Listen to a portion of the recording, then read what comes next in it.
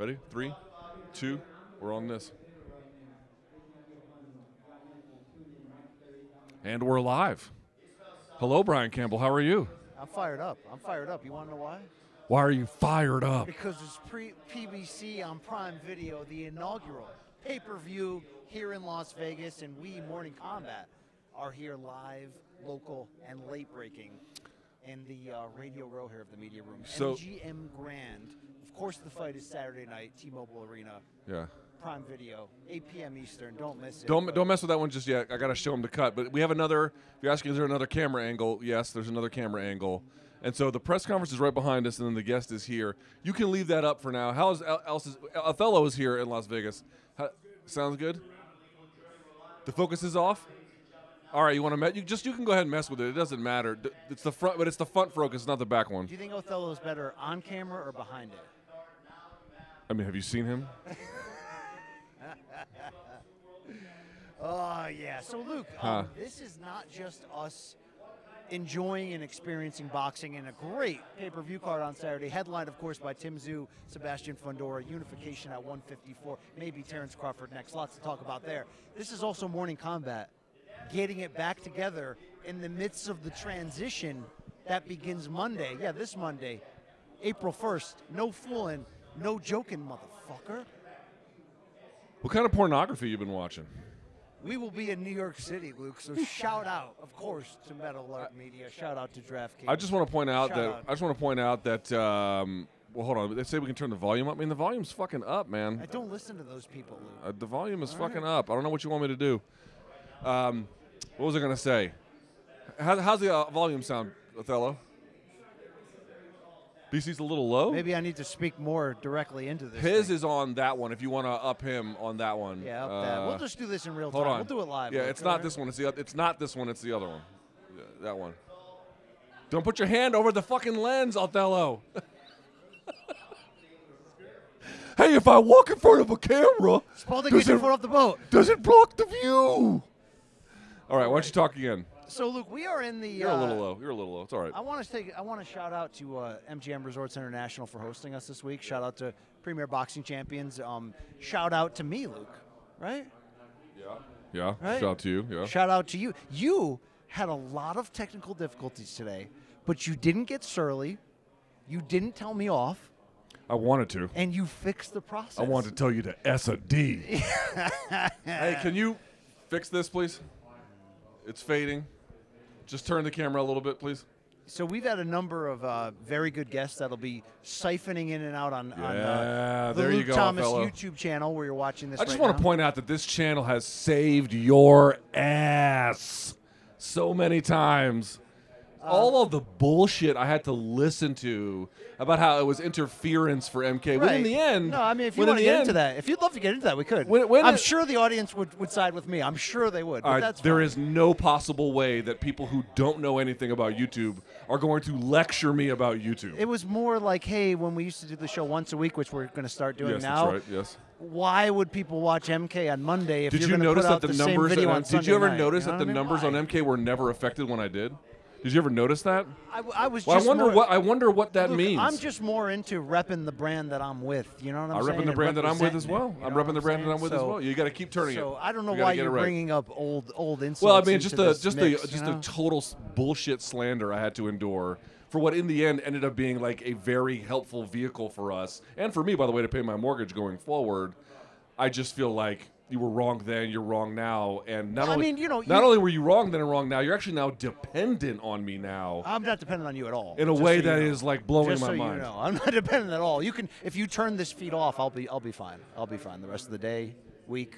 Don't tempt me with a good time. Okay, all right. And if you want to get into the deeper moral and ethical decisions about why at times I was against your channel in comparison to the work that was expected of you at CBS Sports, I don't want to go down that road. Yeah, you're not going to be right about anything, and you were wrong the entire time. But neither here nor there. That is water under the bridge. We're here at the Tszyu versus Fundora press conference. It's going on behind us.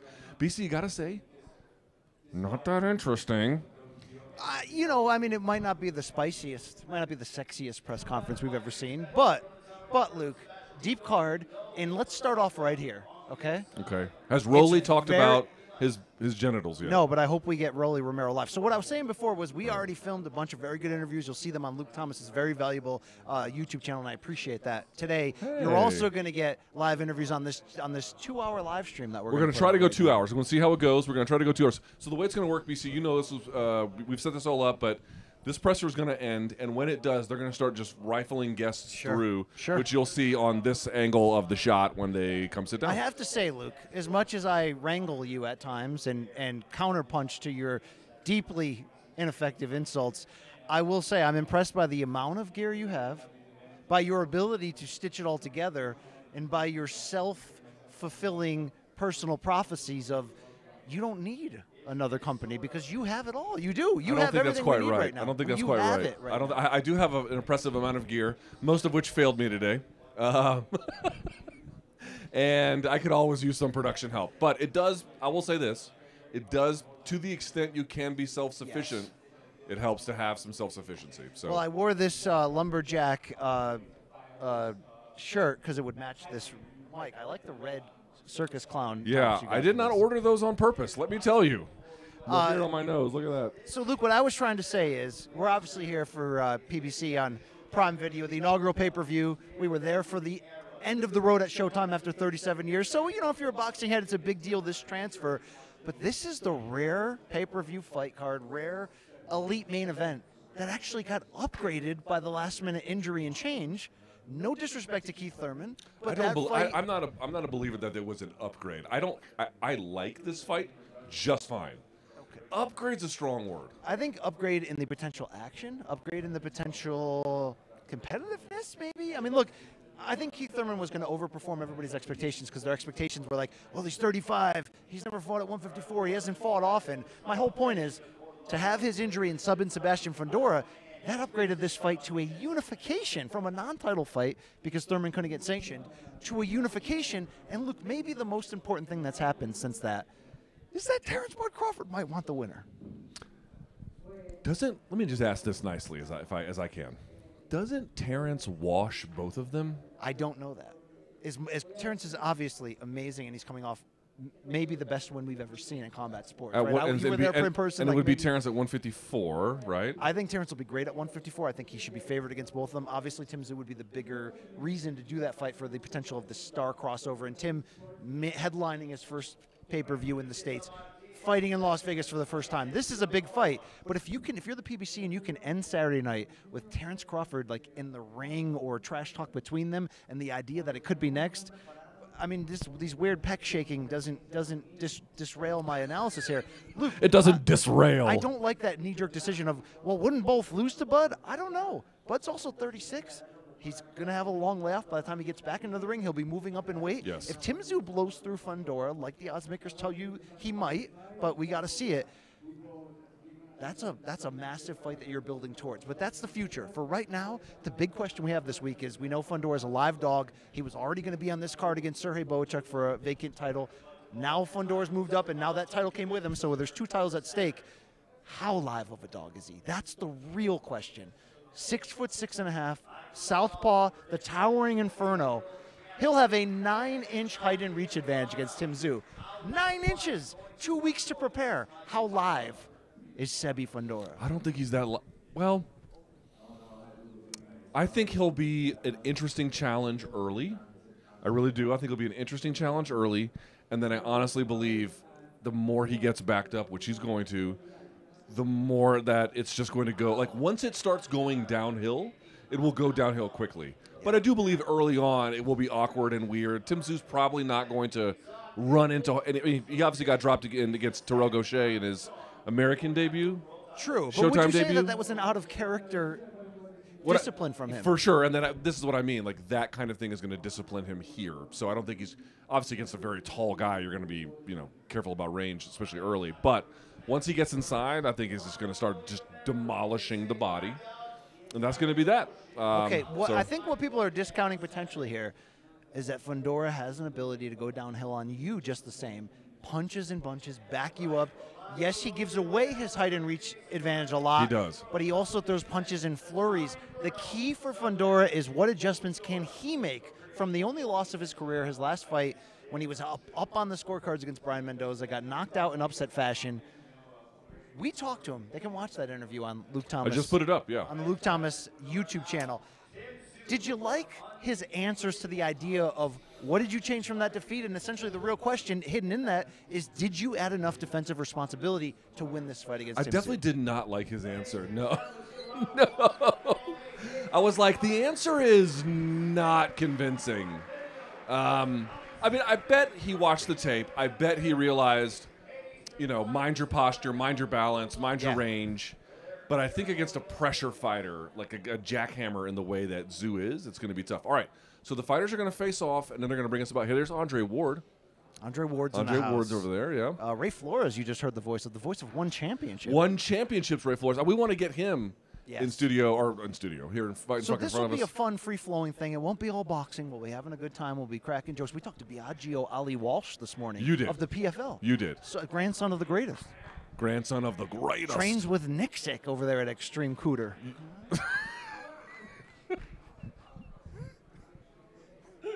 Nixick's seen a few of those, you know what I mean? To the extreme, right? You know what I mean? Yeah. See, we got jokes, too. Yeah. Look, people are so happy to have us back together, except for you and I. Yeah, I'm miserable. I'm just kidding. Can you remind the people what's going on tonight when we show up in the same hotel room? Sex? I mean, I don't know. Like, what kind of a question is that? I love, by the way, the dogs that were like, finally they're banging. Finally, yes. All right, so here's the plan. You can hear people clapping in the distance for what was a very mid-presser. Hey, Miguel Cotto's here. Okay, that fires me up. Miguel Cotto's here? Yes. Where is he? He's lingering. That's awesome. I'd love to talk to him. Yeah.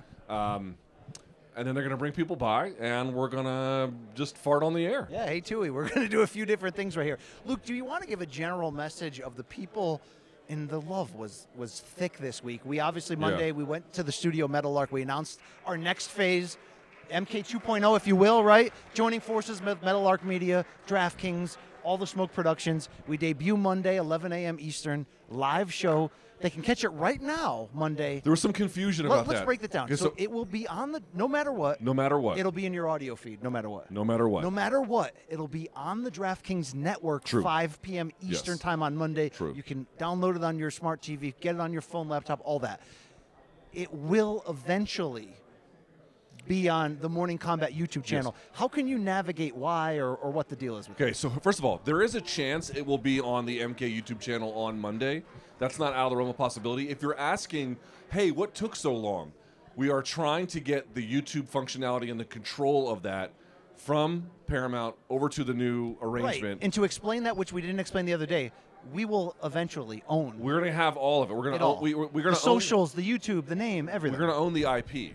And so what we've been waiting on this whole time was press release was ready to go, DraftKings ready to go, Meadowlark ready to go, but getting that IP processed out of CBS, it doesn't happen overnight. I wish it did. It just doesn't. And we weren't necessarily briefed that it could take this long. If I had realized it was going to take this long, we might have had a different plan. But the point I'm trying to make is 100%, no matter where you live, it'll be available on audio. For folks who get DraftKings Network, it'll be there. And then if not Monday, very soon thereafter, and for everything else we do, it will be back on YouTube. The YouTube is just a temporary, very temporary hiatus as we deal with all of the changes that we're undergoing right now. Thank you for the love and the well wishes, especially all the people who were at Luke's Cry, and I'm still responding to literally hundreds of DMs of just people saying, you know, I never reach out before, but I'm a taxi driver in Dublin, and you know, you guys are my go-to. I appreciate that. We will still be your go-to.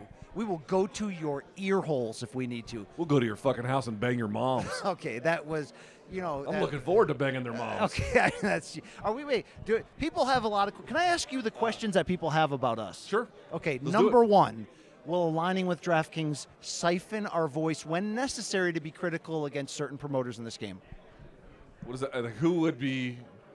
So the way the deal works for us is, we would not take a deal if there were any demands or requirements to favor one promoter over the other. That's a non-starter for me. Part of the benefit of the DraftKings deal is that we get to say and do whatever the fuck we want. Like, no one can say anything about that. DraftKings can't say anything about it. Meadowlark can't say anything about it. Nobody can say anything about it. It's not on. I realize that there are some financial relationships that DraftKings has with one promoter or the other, but that's got nothing to do with us. Like, we are being empowered to deliver content for you guys. DraftKings wants to be a part of it, but they didn't put any restrictions or ask for favorability. Yes. Ever. Okay. Ever. Question number 2. We got fired by CBS. We did not get and we fired by only CBS. took the time off in February to shop and eventually sell the deal. No, we never got fired from CBS. I am still employed by CBS. Brian just signed a new deal to stay employed with CBS. My deal runs through the end. I'll say it. My deal runs through the end of the summer. My relationship will certainly change with them, but even then, we've already talked about staying with them, what I'll do for them. So no, by the way, like if I got hit by a car today and I had to go to the hospital, you know who's paying for my insurance? Paramount Global, baby. Sure. Shout out to them. That's who pays for my insurance. So for people that felt like they didn't get the full story, we obviously knew this could happen as long as a year ago, Yes, right? that is true. And we always had a great relationship with CBS. We always knew that if the changes that ended up happening for Paramount happened, remember, they went all in on KOMBAT when Viacom merged with CBS a few years ago. That's what opened the door for you getting hired. But when that changed, Showtime Boxing went away, Bellator was sold. That changes the game to a certain degree. So we could have stayed at CBS. We would have been a Zoom-only show most likely, but we could have stayed at CBS. We wanted to go back to being what we are, Luke, and that's a live, crazy, ridiculous, aggressive show. Rolly Romero in the house, sitting down with Sean Porter right now. Yeah, he's Rolly, by the way, has awesome. open shirt with abs showing. Why don't people realize he's the comedic genius I know him to be? Sort of like asking, you know what, I'll save that. I'll save that one. Okay. Well, Luke, But no, we never got fired. Yes. We never went on the open market to shop. We knew what the plan was from the minute that we were like sure Showtime was going away. Our boss from Showtime is the guy who helped engineer this deal. He was like, I've got a plan. Let's take it into move forward. He worked with CBS to make this plan happen. That's a real thing that happened. And so here we are. So like everyone, I understand there was some confusion about where to watch if you live in Ireland, if you live in whatever the fuck. But if you live in the United States, DraftKings Network, no matter where you live, audio, and then soon, YouTube for everybody. If not by Monday, soon thereafter. It's all going to be there. I want to get you really excited. Rolly Romero's handler just came over and said, you guys want some Rolly time? Yeah, we'd love some Rolly time. You're damn right I do. Okay, bring this genius over to me, okay? Bring the future of the 140 Now, would it be division. appropriate, under most circumstances when I do this job, I would never ask a boxer this. Yes. But I feel like with Rolly, it's okay to ask him what his favorite pornography might be. See, okay, let's answer another question. People have questions. Will we be more censored, less censored? Maybe not talking about promoters, but will we be talking about stick jokes anymore? Okay. Oh yeah, plenty. Okay. Plenty. Okay. Yeah, All yeah. right. You get your stick jokes. By the way, Sebastian Fundora just walking by. Fundora. Happy for him though, Luke. We're happy for him. He had a phone call 2 Sundays ago that could change his career in life. That is true, and he took it, and it's a risk, dude. Tim Tszyu is a fucking battering ram. Yeah. There's no denying it, man. He's going to put the pressure on you. Who's that behind this camera? I can't see. Who's got the WBC belt?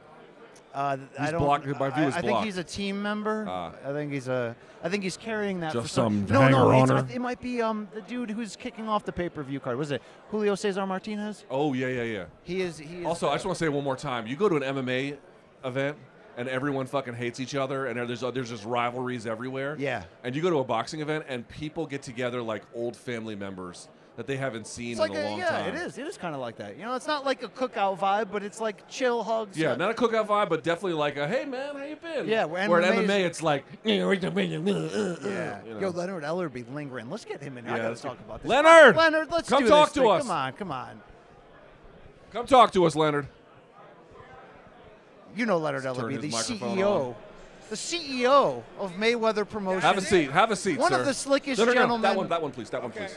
One of the slickest gentlemen in Just the be game careful because we got today. cords everywhere. He's fighting on the card. Oh, Carmel Moten. That's right. Okay, Oh, we I have pronounced Carmel. that. I pronounced that correctly, right right? now because Yes. you're gonna be seeing a lot of this face. Okay, this You is gonna- this is this kid is this special. is the future. This is the Yeah. future. Yeah.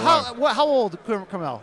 We got to get him a microphone. I'm not sure how to do this. Yeah. They can probably split that to start, right? 17-year-old Carmel Moten, 2-0, I believe, as a professional. Right? Well, he's He'll be sharp. fighting his 3rd pro fight Saturday.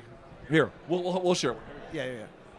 Promoted by Floyd Mayweather Promotions. Let's start right there, Carmel, and it's great to get to talk to you so early in your career.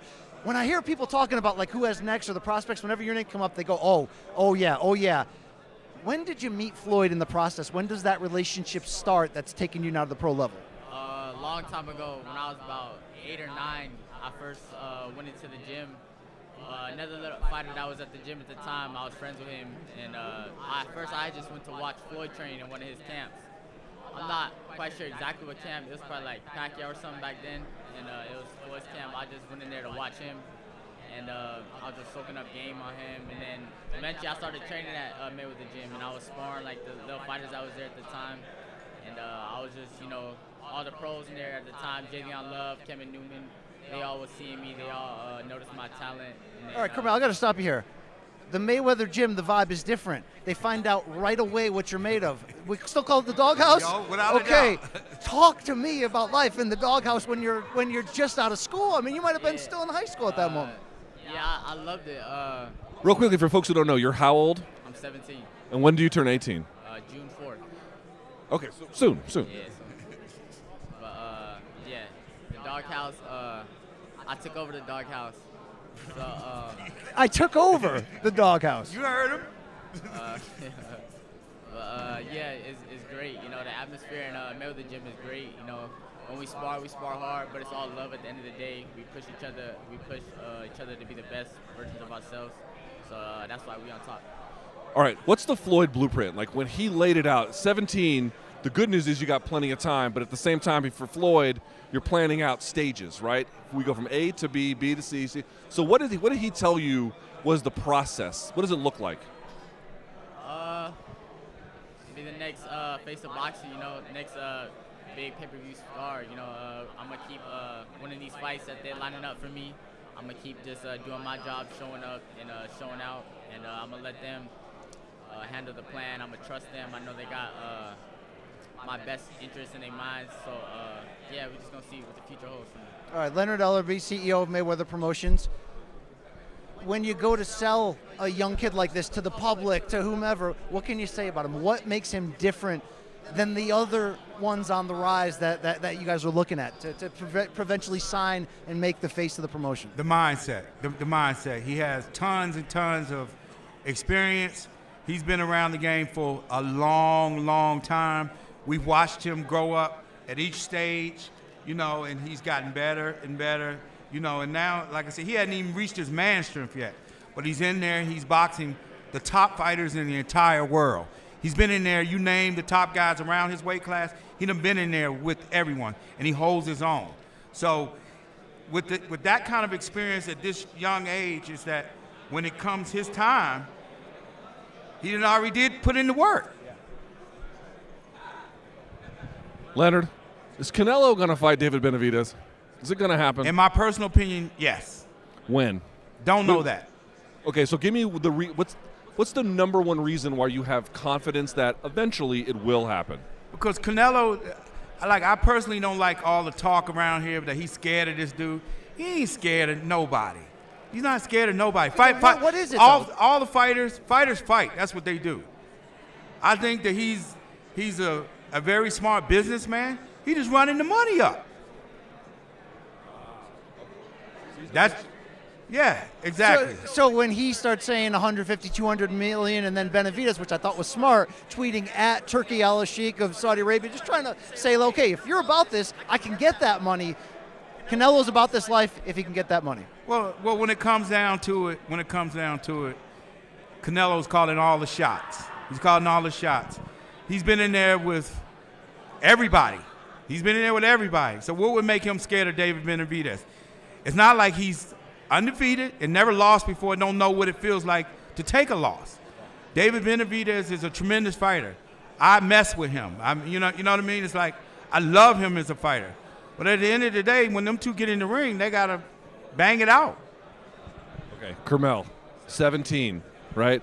Bit of an online sensation, right? Are you aware of to what extent there's not just buzz in the boxing community, but in particular internet buzz, social media buzz?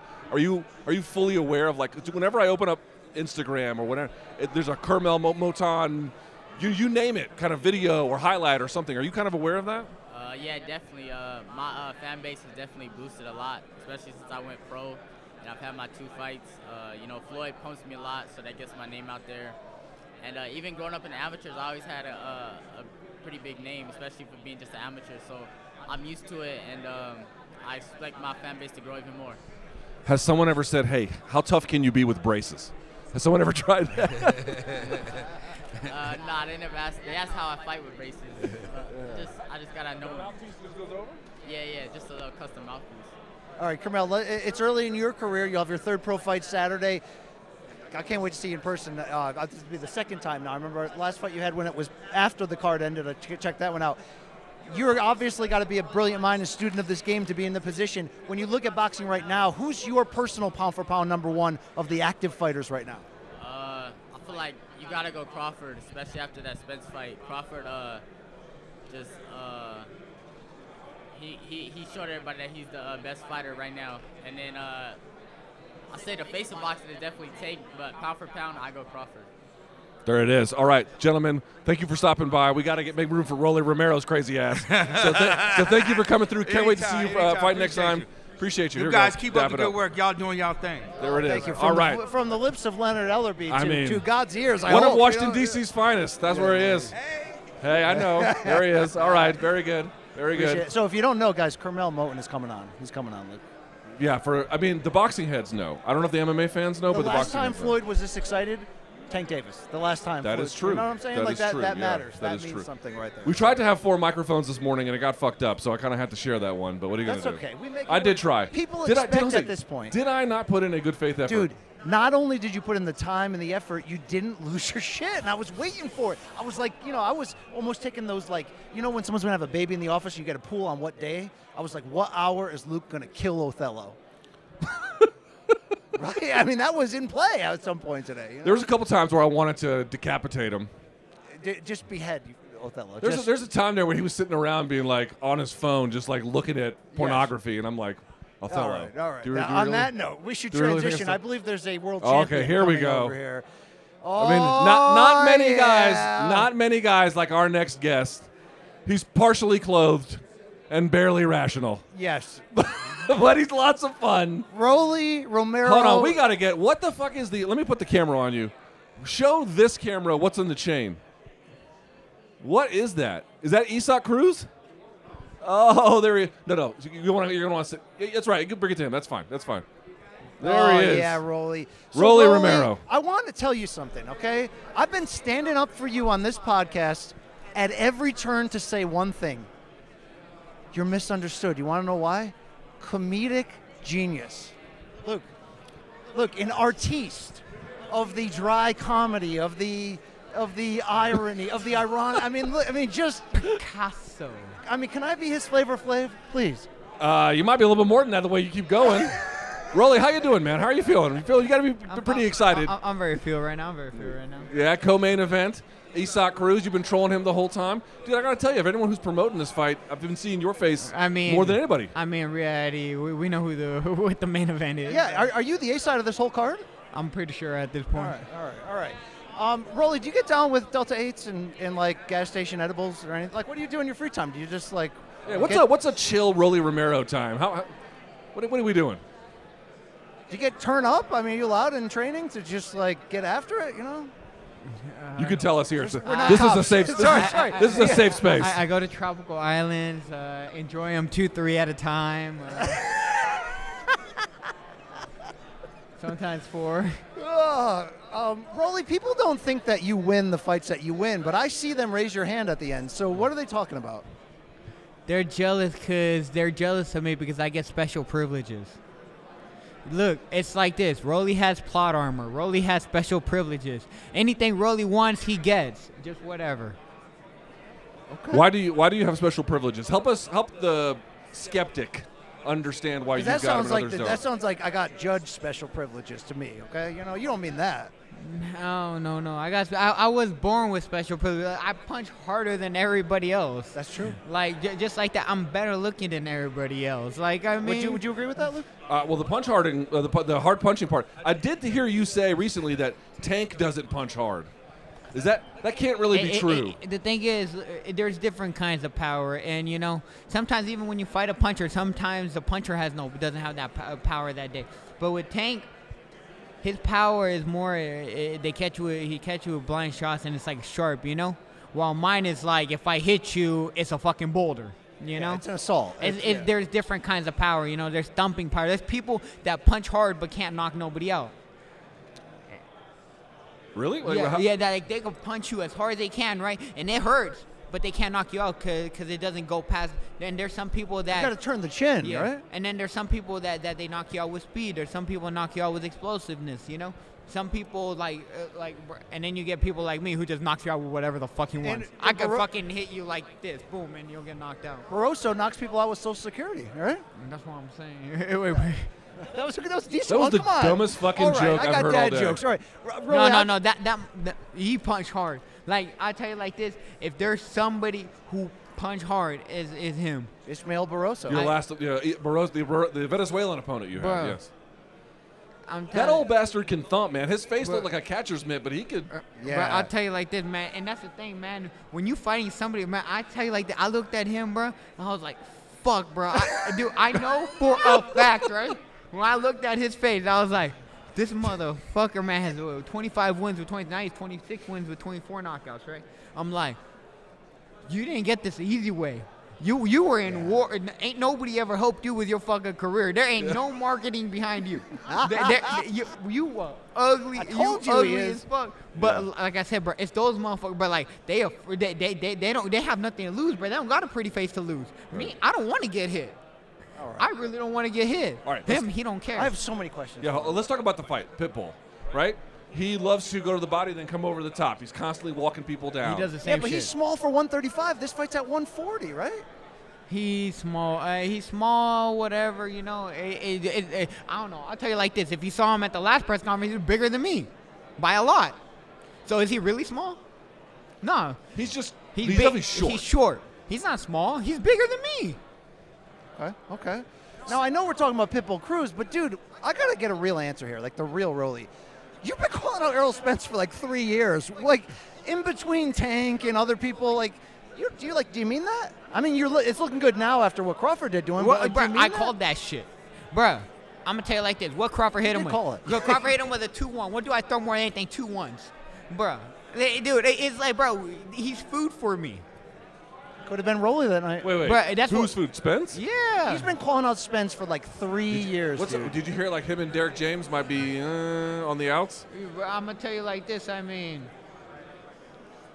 you don't leave your trainer of that many years, you know, unless something happens. So it's deeper than just training. We were interviewing Biagio Ali Walsh today. Didn't you go to high school with him?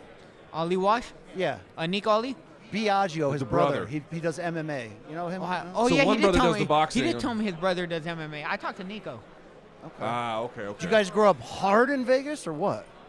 I'm not sure who his brother is. Oh, he's an MMA fighter. You'll see him on TV right there. You know, are you trying to steal this man from me? He's the most. All right, hold on. All right. Quickly, Rolly. Main event prediction. Bro, that's a hard fight, man. That's a hard fight. That week's notice is hard, man. On both, it's harder on Tim Tszyu though, because Fundora was getting ready for somebody like Tim Tszyu, you know, similar style. If you had to bet $100 on that main event, who you betting on? Shit.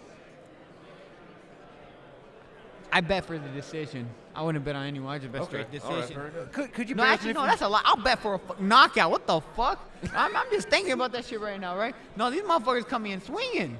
All right, Rolly. Final question. If you beat Pitbull Cruz on Saturday, I know you're going to say when I beat Pitbull Cruz. So when you beat him, like the world, that could be your oyster. The world, like you could. I mean, there's Haney, there's Garcia, there's Tank, there's like Shakur. I know you say he's boring. Like, what does this build to? What do you want next in a perfect world? Errol Spence Jr. There it is. Walk-off. Rolly Romero. Yes. Thank you so much. Nice to see you. Yes. There we have it. All right, everyone. Let's reset here for a second. Man ahead of his time, right there. You know what I mean? Shirtless, talking about banging 2 or 3 at a time in tropical islands. I was going to ask him if there was any chance he would favor Ukrainian women over BBLs. We should have asked him where he was on January 6th, and if he didn't give us a straight one, it means he's an MMA fan. Yes. Hey, let's seat people over there because it's going to make it a little bit easier when they come through. Oh, very good. All right. Brian Campbell, Luke Thomas here in the MGM Grand, Las Vegas, Nevada. Rolly's in the co-main event on Saturday. Rolly's in the co-main event. 140-pound title at stake. That is a good-ass co-main, by the way. It's not quite Danny Garcia, Lucas Matisse, but it's a great-ass co-main. Okay? I think the co-main's better than the main, personally. On Saturday, it might be. That is the fight, by the way, Rolly versus Pitbull. It is. Okay, a lot of action potential, but do you think it'll be won by boxing? Do you think Pitbull Cruz will inevitably, with the workload, just kind of outbox him with the volume? That's a great question. Yes. Going to be a little bit of grit. Going to be a little bit of elbow grease.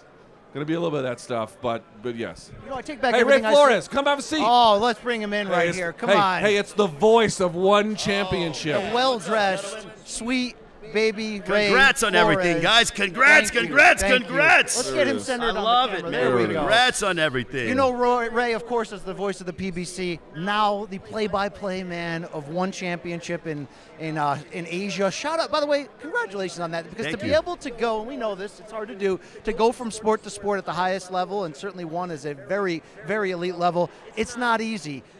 That kind of says something about a man, that you can pull this off like I that. study just like you guys, you know what I mean? I love watching you guys on social media, watching the show, because I like the variety. I just don't like one particular steak. I like different cuts of steak. One day I might want a New York strip. Other times I want a bone-in ribeye, maybe a filet mignon. I like them all, man. It's combat sports. Sometimes he wants BBL, Exact- sometimes Ukrainian. You know it, man.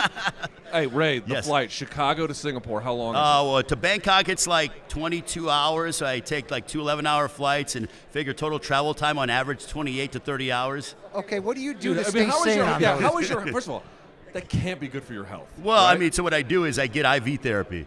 So I'll get an IV before I leave, the day before I leave, and then when I land in Bangkok, a few hours later, I'll get an IV at the St. Regis in That's Bangkok, that's next which is level. great. And tell me what it does for you. Like, So you what feel it like does way is better? it gives you fluids. So the fluids will last me 36 hours, and then when I land, it helps to kind of reset your body clock. And because it's only a 12-hour difference between Chicago and Bangkok. Like I'm literally, my days are just flipped. So it's not that bad of a difference. When I go to like the Middle East or where it's 9 hours or less, then it messes me up. But 12 hours, not too bad. I was going to say it's probably some serious Delta 8 use or something, but maybe the IVs just revive Exactly. you or get you That's back in all that the mix. vitamins. I don't and know stuff. if you can overdose on gummies, but if I had 22 hours of flying, I would try. Hey, I take sleeping pills that I have recommended by my doctor, and it's nice because it'll knock me out, gives me proper You should night's talk to rest. his doctor, by the way. Can I get the number of your doctor? Let me ask you this. Yes. We could talk about a million things, but Yeah. staying with MMA for a second, Yeah. that's obviously a huge part of our course. fan base. Yeah. The culture in Asia, like how do you describe it compared to, and you've covered MMA Yeah, of before, course.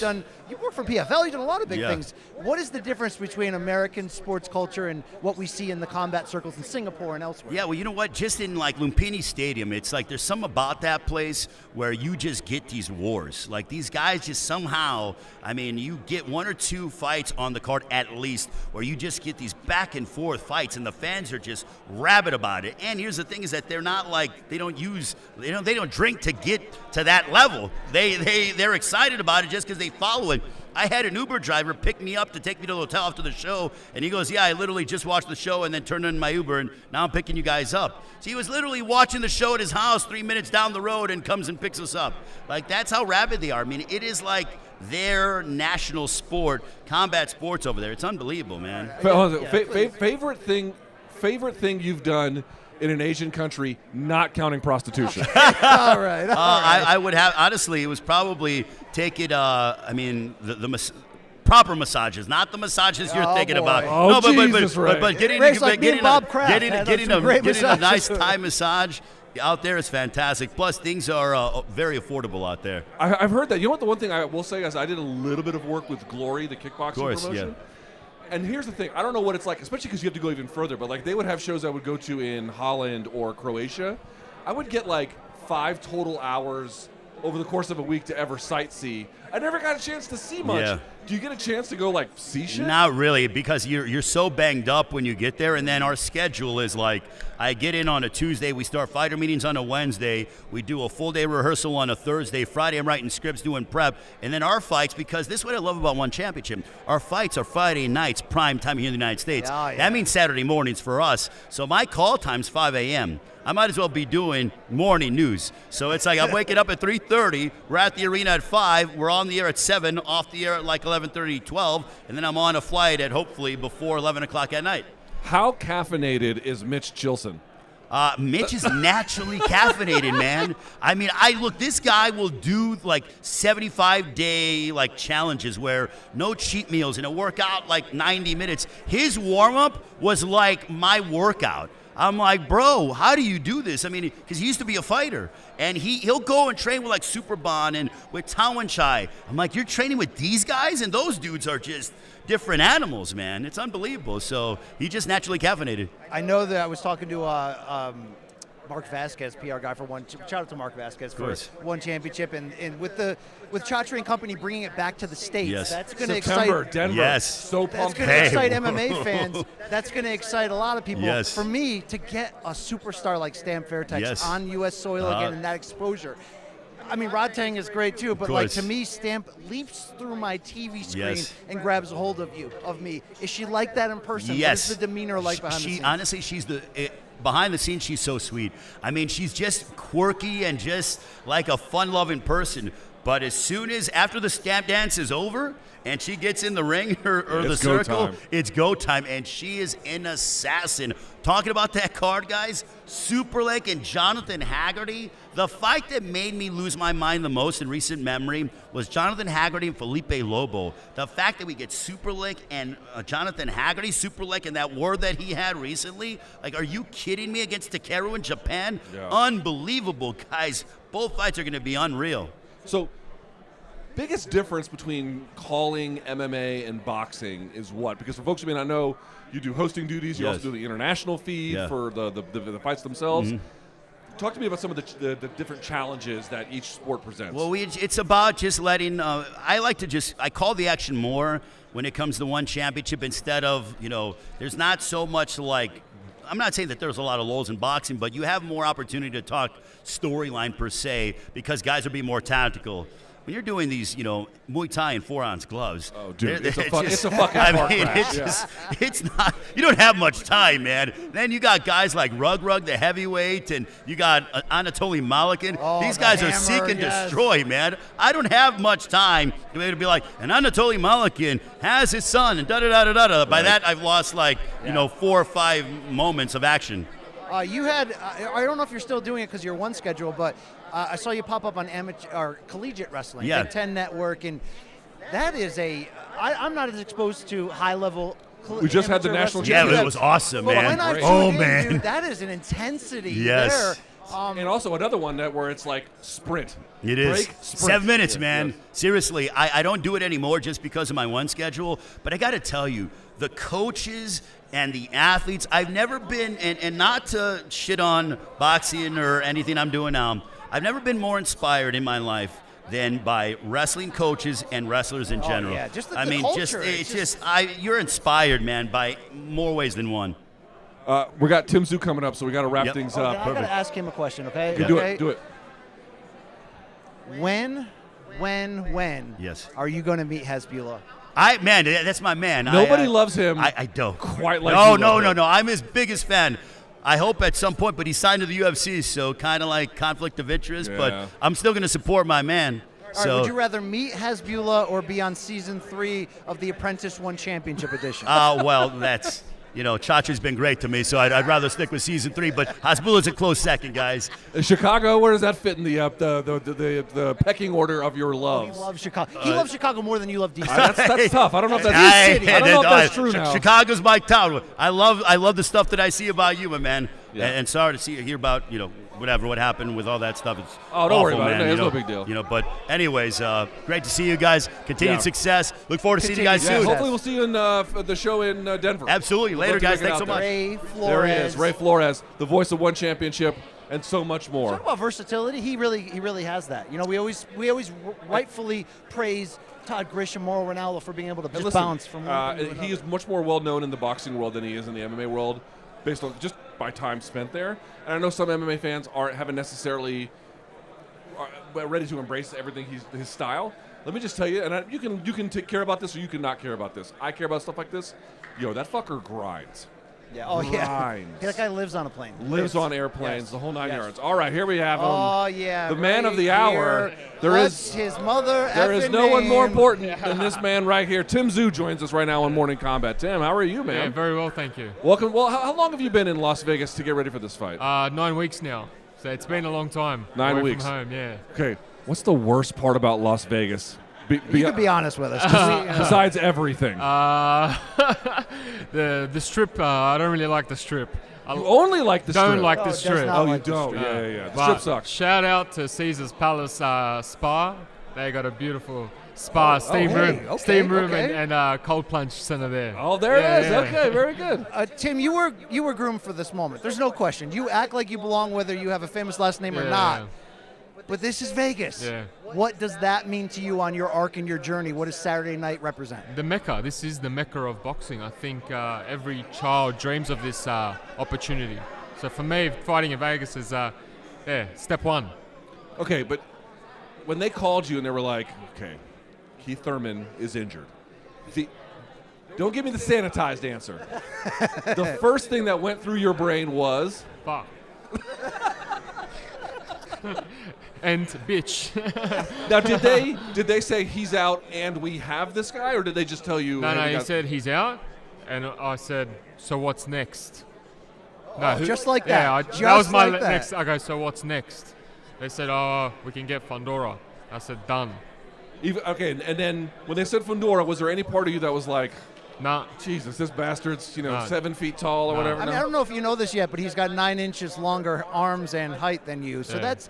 I don't care, like, if Vegas has you as the favorite, and they do. Like, that's an adjustment period. Of course it is. So how do you prepare for that on 2 weeks? 1 week I had 1 week of sparring, 1 week of prep, but you want to be great, you got to do this.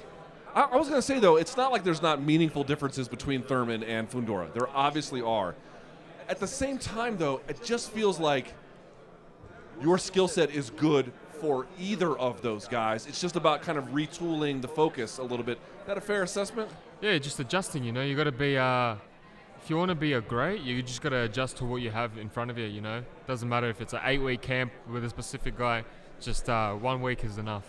Can we talk about like what appears to be, how good is the scene right now with you at the top of it, basically, for Australian boxing? Yeah, it's a great responsibility. First of all, we got. But why is it now? Why is it happening right now? I think we all grew up with each other.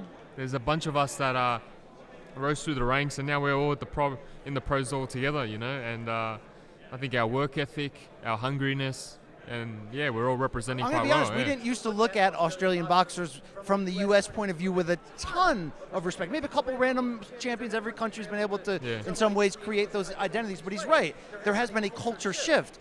Is that Jeff Horn related? Like, do you have to give him props for that? Yeah, I think it started with Jeff Horn, and then George Kambosos came in, did a good thing. And then Jai Pataya now, you know, there's plenty of us. Liam Wilson, Liam right? Wilson, to Friday night against and also Liam Paro. Liam Paro's another one. And also on the MMA side, too. Volkanovski. All those guys are blowing up at the same time. Yeah, Rob Whittaker. Yes. Yeah, the boys. You ever train with any of those guys? Yeah, I've sparred plenty of rounds with Rob Whittaker, actually. Oh, let's talk about this. Yeah, dude, you see, he's got a big fight coming up. Yeah, with Hamza. Yeah, you heard about it. There you go. Are you an MMA fan? Not much. A little bit. bit. Yeah, right, but for the Aussie guys. Tell our audience, which is very MMA focused, what Robert Whittaker's like. What's it like to spar with him? What's that warrior like behind the scenes? You know what? In all honesty, when I first sparred him, because it was boxing, I'm not doing MMA. Let's just get it straight. I got him really good. The next spar, he just sort of adapted, and he's like a true professional. You know, he just knows how to win rounds and how to just get things done. And I was really impressed with that. Well, you got to watch that fight when it happens in Saudi Arabia. Yeah. That's going to be a big one. Hopefully, I can be there. Let's talk about yours here as well. All roads lead to Terrence Crawford. Now there's Errol Spence in the mix.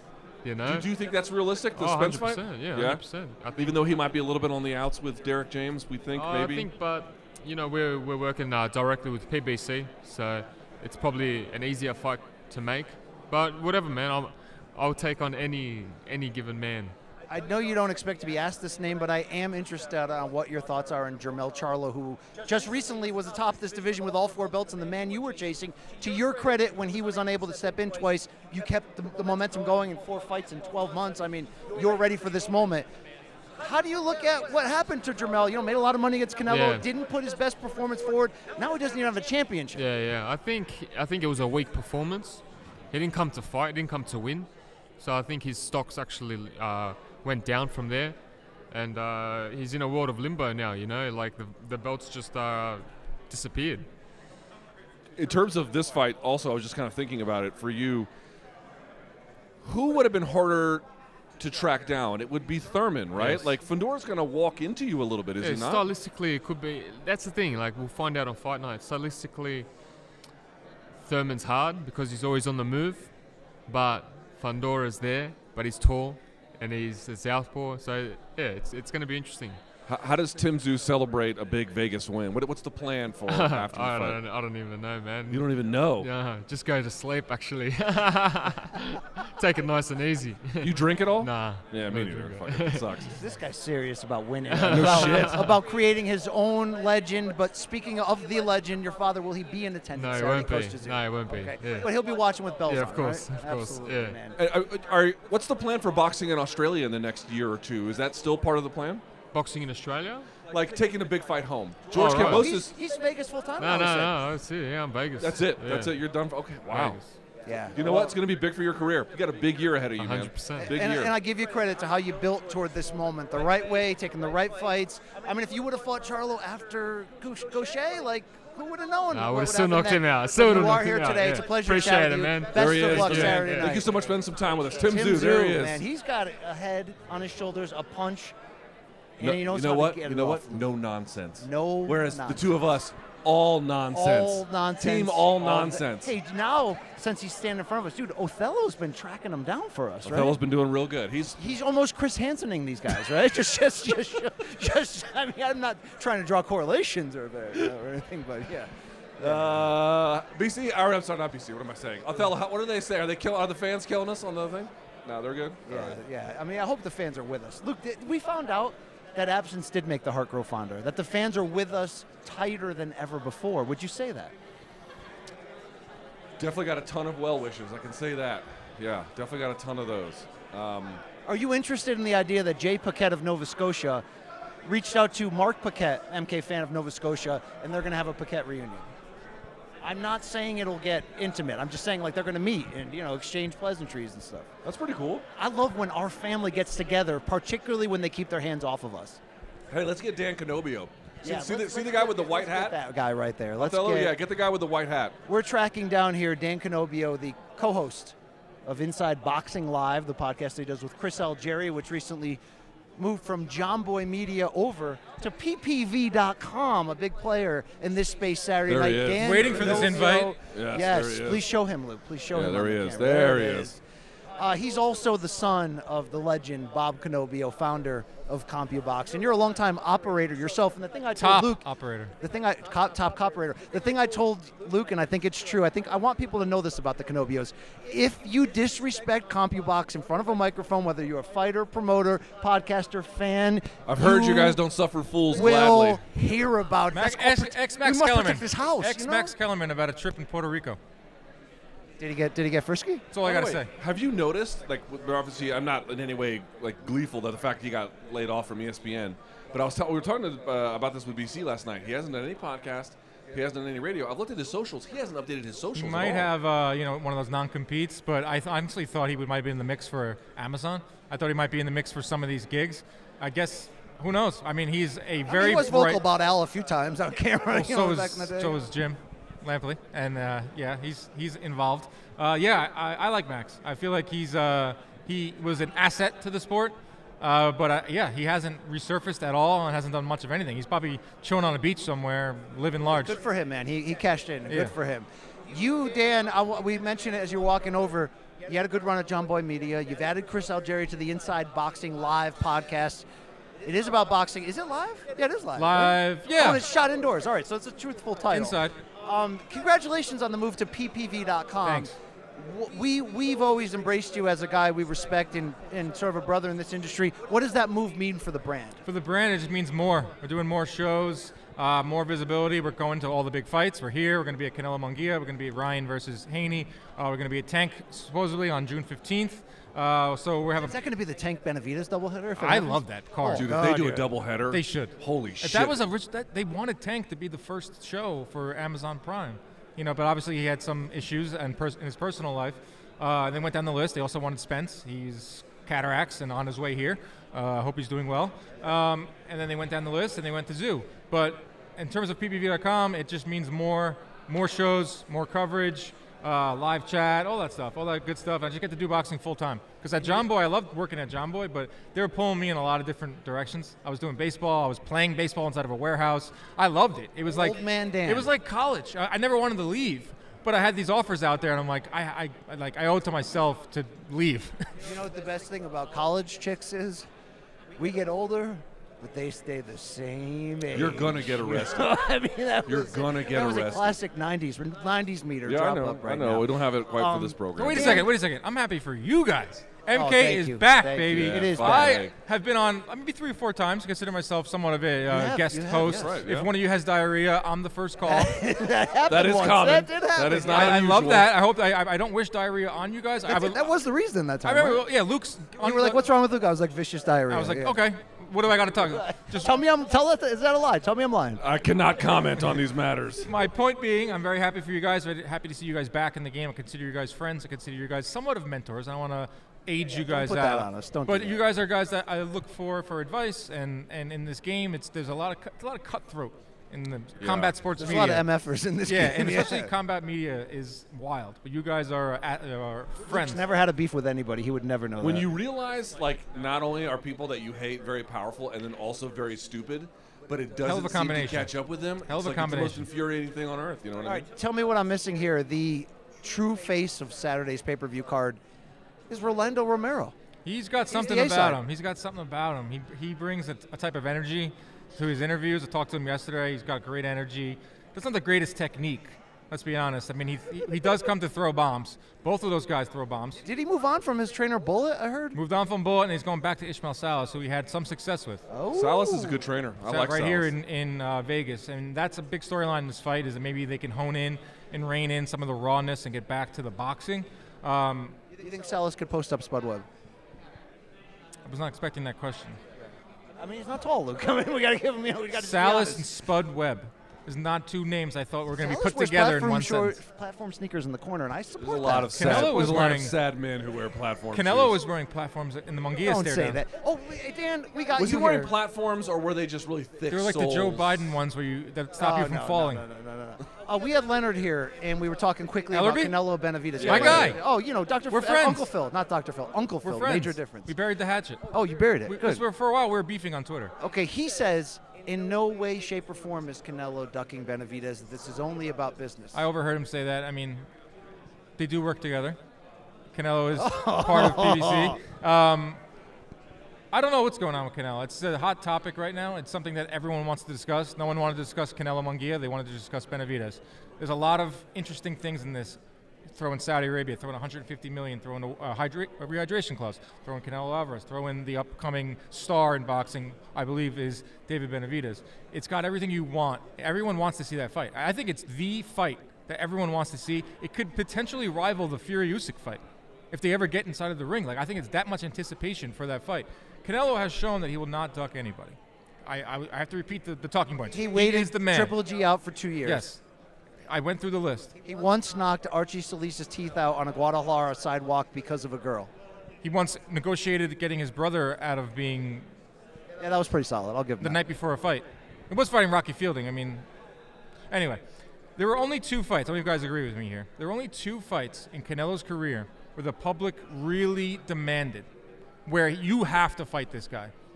Golovkin and now Benavidez. Cotto to a smaller degree. No, not like this. That's true. No one was clamoring for Cotto versus Canelo. It was It was at Canelo weight. Maybe Trout, maybe Lara, but that wasn't the Canelo that we're at now, and that's not the Canelo that we were at. I don't think Canelo's scared. I just think this is such a bad look. But if it's about making the fight bigger, and if it's about not giving Benavidez the feeling of control, like he's, then I guess I get it. Benavidez has given up everything. He says, "I'll take $5 million. I'll take a rehydration clause. I'll donate my purse to a charity." Tweeting at Turki Al-Sheikh. That was a kind of a desperation move, and then Turkey saying, "You know what? I don't even want to make the Canelo fight. $150 million, and I got a lot of money, but I don't have that much money." But yeah, that's the fight that I'm asked about constantly. It's the fight that if you post anything about it on social media, or you talk about it in any show, or that's in any headline, it does numbers. I just don't like the argument. He's like, I've got nothing to prove, and it's like, well, in terms of your overall resume, that's true. Like, in other words, if he decided to just retire today, he's proven enough to get into the Hall of Fame. Right? But my point is, dude, you've got the belts. That's another You thing. have everything to prove. As long as you're going to wear those, you have to defend him.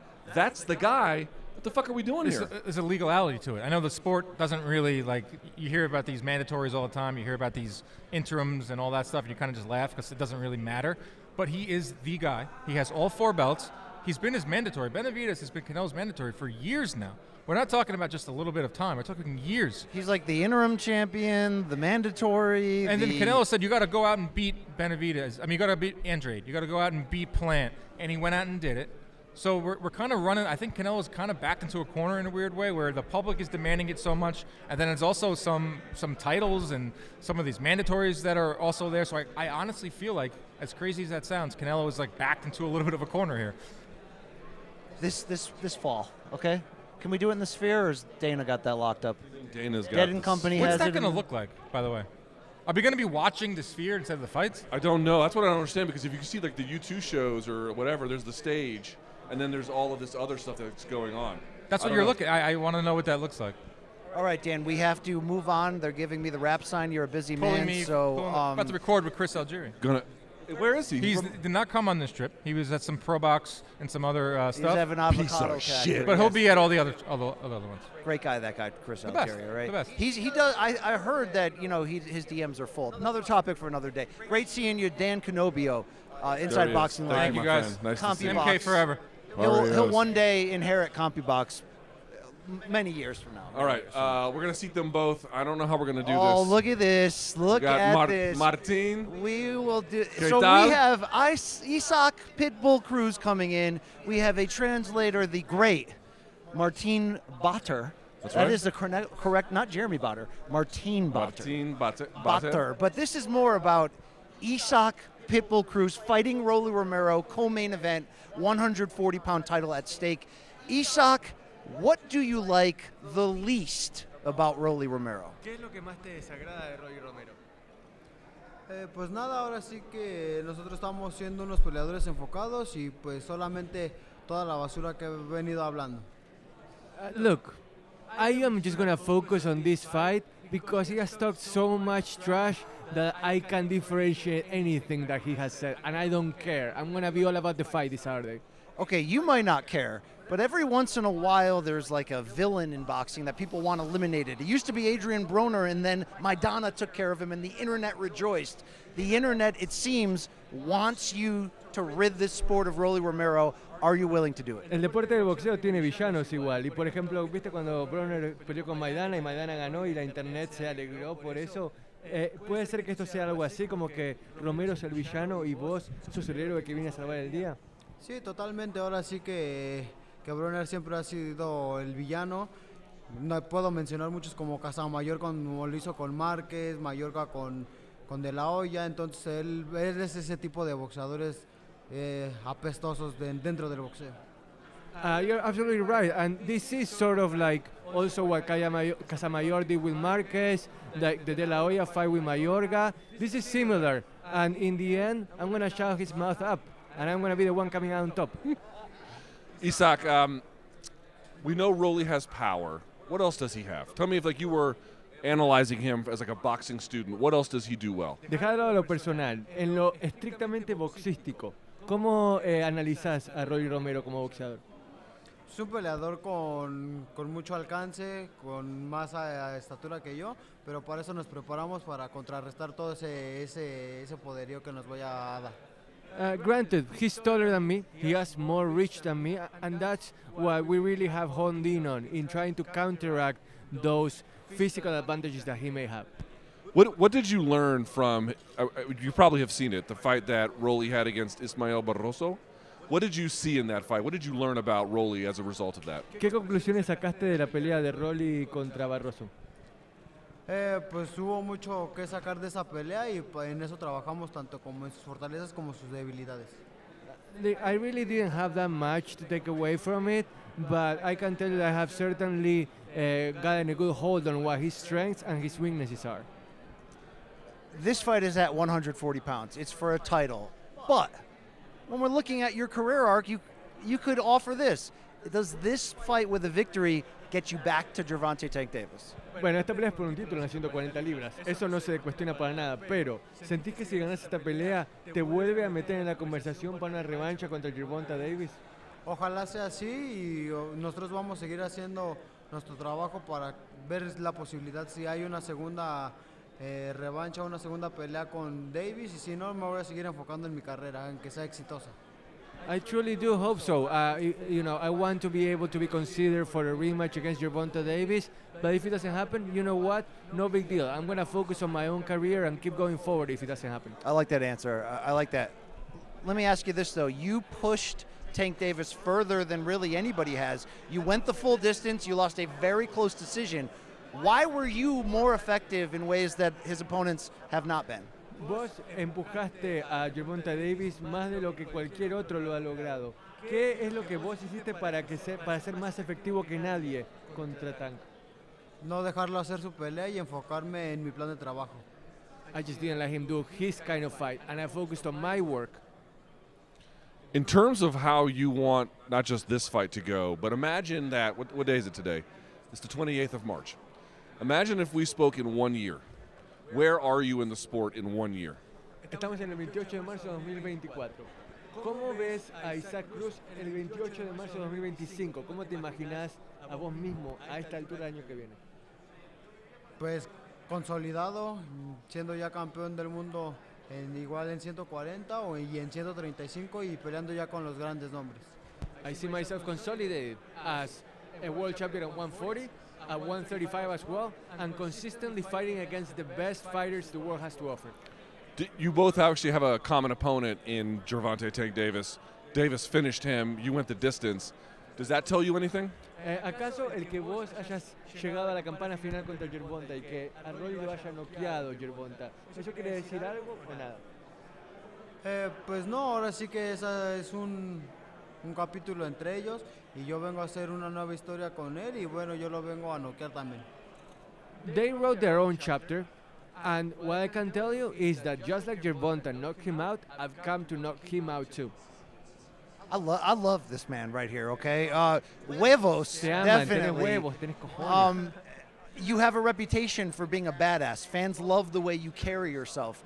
Where does that come from? Because you have a no fucks attitude. Can you translate that? No fucks attitude. Que le encanta que tenés una actitud así, no de fanfarrón, sino de que a la gente le encanta que vos tenés confianza, que te manejas como tal y que nada te importa una mierda. Que la verdad que estás a full y que no te importa una mierda lo que el resto haga porque vos la tenés clara. ¿Qué tenés para decir sobre eso? No, pues ahora sí que somos profesionales y no nos gusta hablar todo tipo de mierda ni de basura, sino expresar de lo que estamos hechos, que somos grandes peleadores arriba del ring y no abajo. Look, if it was up to me, we're all pros. I would rather not have to talk so much shit, not have to talk trash, and in the end, show our worth inside the ring. But if I have to outside the ring, I'll talk as much shit as I need to. Oh my God. My Mexican boxing hero is El Terrible Eric Morales. What balls he has. Who is your Mexican boxing hero and why? Su ídolo boxístico era Eric el Terrible Morales, que tenía unos huevos tremendos. ¿Quién es tu ídolo boxístico? Pues no tengo un ídolo en específico. Me gusta mucho Mike Tyson, Manny Pacquiao, Márquez Barrera, Morales, Sánchez, o sea, mucha variedad de boxeadores. I don't have an idol in particular, but I do have role models like Tyson, like Pacquiao, like Morales, like Barrera, people that that I have looked up to and that now I hope to emulate someday. With Manny Pacquiao being a promoter, what is that like for the kid in you to have that relationship with him? ¿Qué te genera el tener una relación profesional con Manny Pacquiao como la que tenés? Que me imagino que hace 10, 15 años no te lo hubieses imaginado. Pues es una motivación y un sueño inesperado, por lo que comentas de que nunca lo imaginé estar tan cerca con Manny Pacquiao y ahorita es una alegría muy grande. It's a great source of pride, of happiness. Like you said, when I was younger, I would never have imagined that I would be this close to Manny Pacquiao. And look at me now. It's a dream come true. Well, now you're this close to a world title. Isak Pitbull Cruz, we can't wait for this fight against Rolly Romero on Saturday. Best of luck. Great to meet you, sir. Thank you. Thank you. And Martin Bater, congratulations on Argentina winning the World Cup. You can stop celebrating. Thank you. Never. I'm never going to stop celebrating. Oh, yes. Very good. Oh, yes. All right. What a badass. Thank you, What Martin. an absolute badass. Yeah, bro. I was talking about Martin. Yeah, I know. Well, both of Yeah, them. But, dude, okay. Isak looks like, woof. No. I mean, I don't know how. I have to ask Martin how he translates. I don't know how you would translate. No fucks given. Yeah, NFG, no F's given right there. Hey, we're Morning Can Combat. you fix the screen? You adjust it a little bit. We are live here at the media room. If you're just joining us here, Radio Row. Just rotate it. Yeah. Tszyu versus Fundora, PBC on Prime Video. The pay-per-view goes down Saturday night. T-Mobile Arena here in Las Vegas. Shout out to the MGM Grand Resorts for the hospitality in this premier boxing champions event. And Luke, do you have any weird emotional attachment to the idea that Showtime Sports, 37 years, the last decade or so with Al Heyman at the helm of providing the fights? It's sunset. We were there for the end, but now we're here for day one of PBC on Prime Video. I mean, I'm emotional about what it's done to my bank account. Yeah, that part's not the best. But it's a lot of the same folks, and it's certainly the same, fighters. But there's still you want to come out and bang on the first night, right? I mean, on the new channel, you want to come out and we got more. It's tough that they lost the headlining fight. It is tough. That's not going to be easy to overcome. But their decision not to add Campbell to the broadcast team—that's really what we're trying to get down to the bottom of right now. There was a gigantic Campbell omission. Yeah. I noticed that. I was looking at this. I'm like, no Brian, no Brian, no Brian, no Brian. No Brian. No, it turns out no Brian at all, but very happy to be here on Radio Row. But, I mean, that's going to kick off the Prime era, Luke, and that will continue with Canelo versus Jaime Munguia May 4th. That's a big one, yes. Las Vegas. Mm-hmm. We'll be there for that, by the way. What do you think about the rumors of this June card, which could be Tank Davis versus Frank Martin in the main event? And then Gvozdyk and... Gvozdyk against David Benavidez. Gvozdyk's a former title holder at 175. This would be for a vacant title.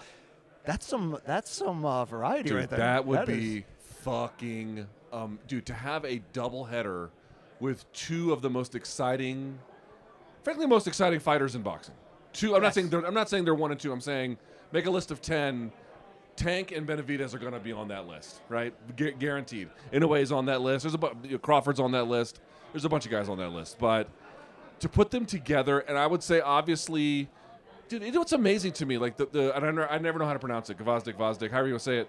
His situation is different because he's obviously not at his best anymore. Yes. But so he had a brief brain bleed that led him into retirement. Yes. Then it was cleared. Yes. He's come back. But he's got that Vicente Luque situation kind of going on. But the thing that kills me is when people are like, "Oh, Frank Martin's not all that." I'm like, "Oh, Tank's gonna fight another Uber driver." I'm like, "Dude, are you out of your fucking mind?" Maybe Uber XL. Maybe. You know what I mean? Either way, dude, Frank Martin is a very talented fighter. Derek James trained fighter. Another Derek James. He has one of the best pull-2 counters in the lower weight classes. Go look at his fight against Michel Rivera. Amazing performance in that one. Really just completely outclassed the guy. He did get a lot of hell and hate for it. He it. fucked up the Shakur Stevenson thing, and I don't know what happened there. I don't know what the story is. It did look like a duck.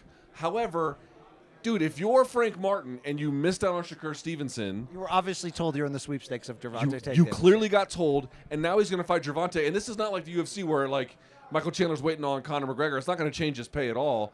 It's going to substantially change Frank Martin's pay. So you get to take on a guy that people think is a potential there's a debate about how good Tank is, but he's obviously very good. One of the pound-for-pound best in the world. There you go. And he's clearly the biggest star. That of all the available names he could fight, that's the biggest one.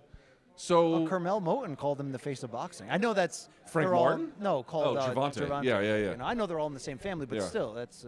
No, but this is my point. It's like, dude, people calling Frank Martin an Uber driver is the dumbest shit I've ever heard. That's absolutely not true in any way. Do you like that decision though by Benavidez to Canelo not now? Then let's go up and let's get some clout. Let's get some leverage elsewhere. Let's put me in the Bivol better beef conversation suddenly. Well, look, I'll tell you this: Benavidez fought after Crawford did against Spence, and he's going to return before Crawford does. Because he wants that shit right now. Because he's out there. Granted, they're in different stages of their career. I'm not saying they should behave the same.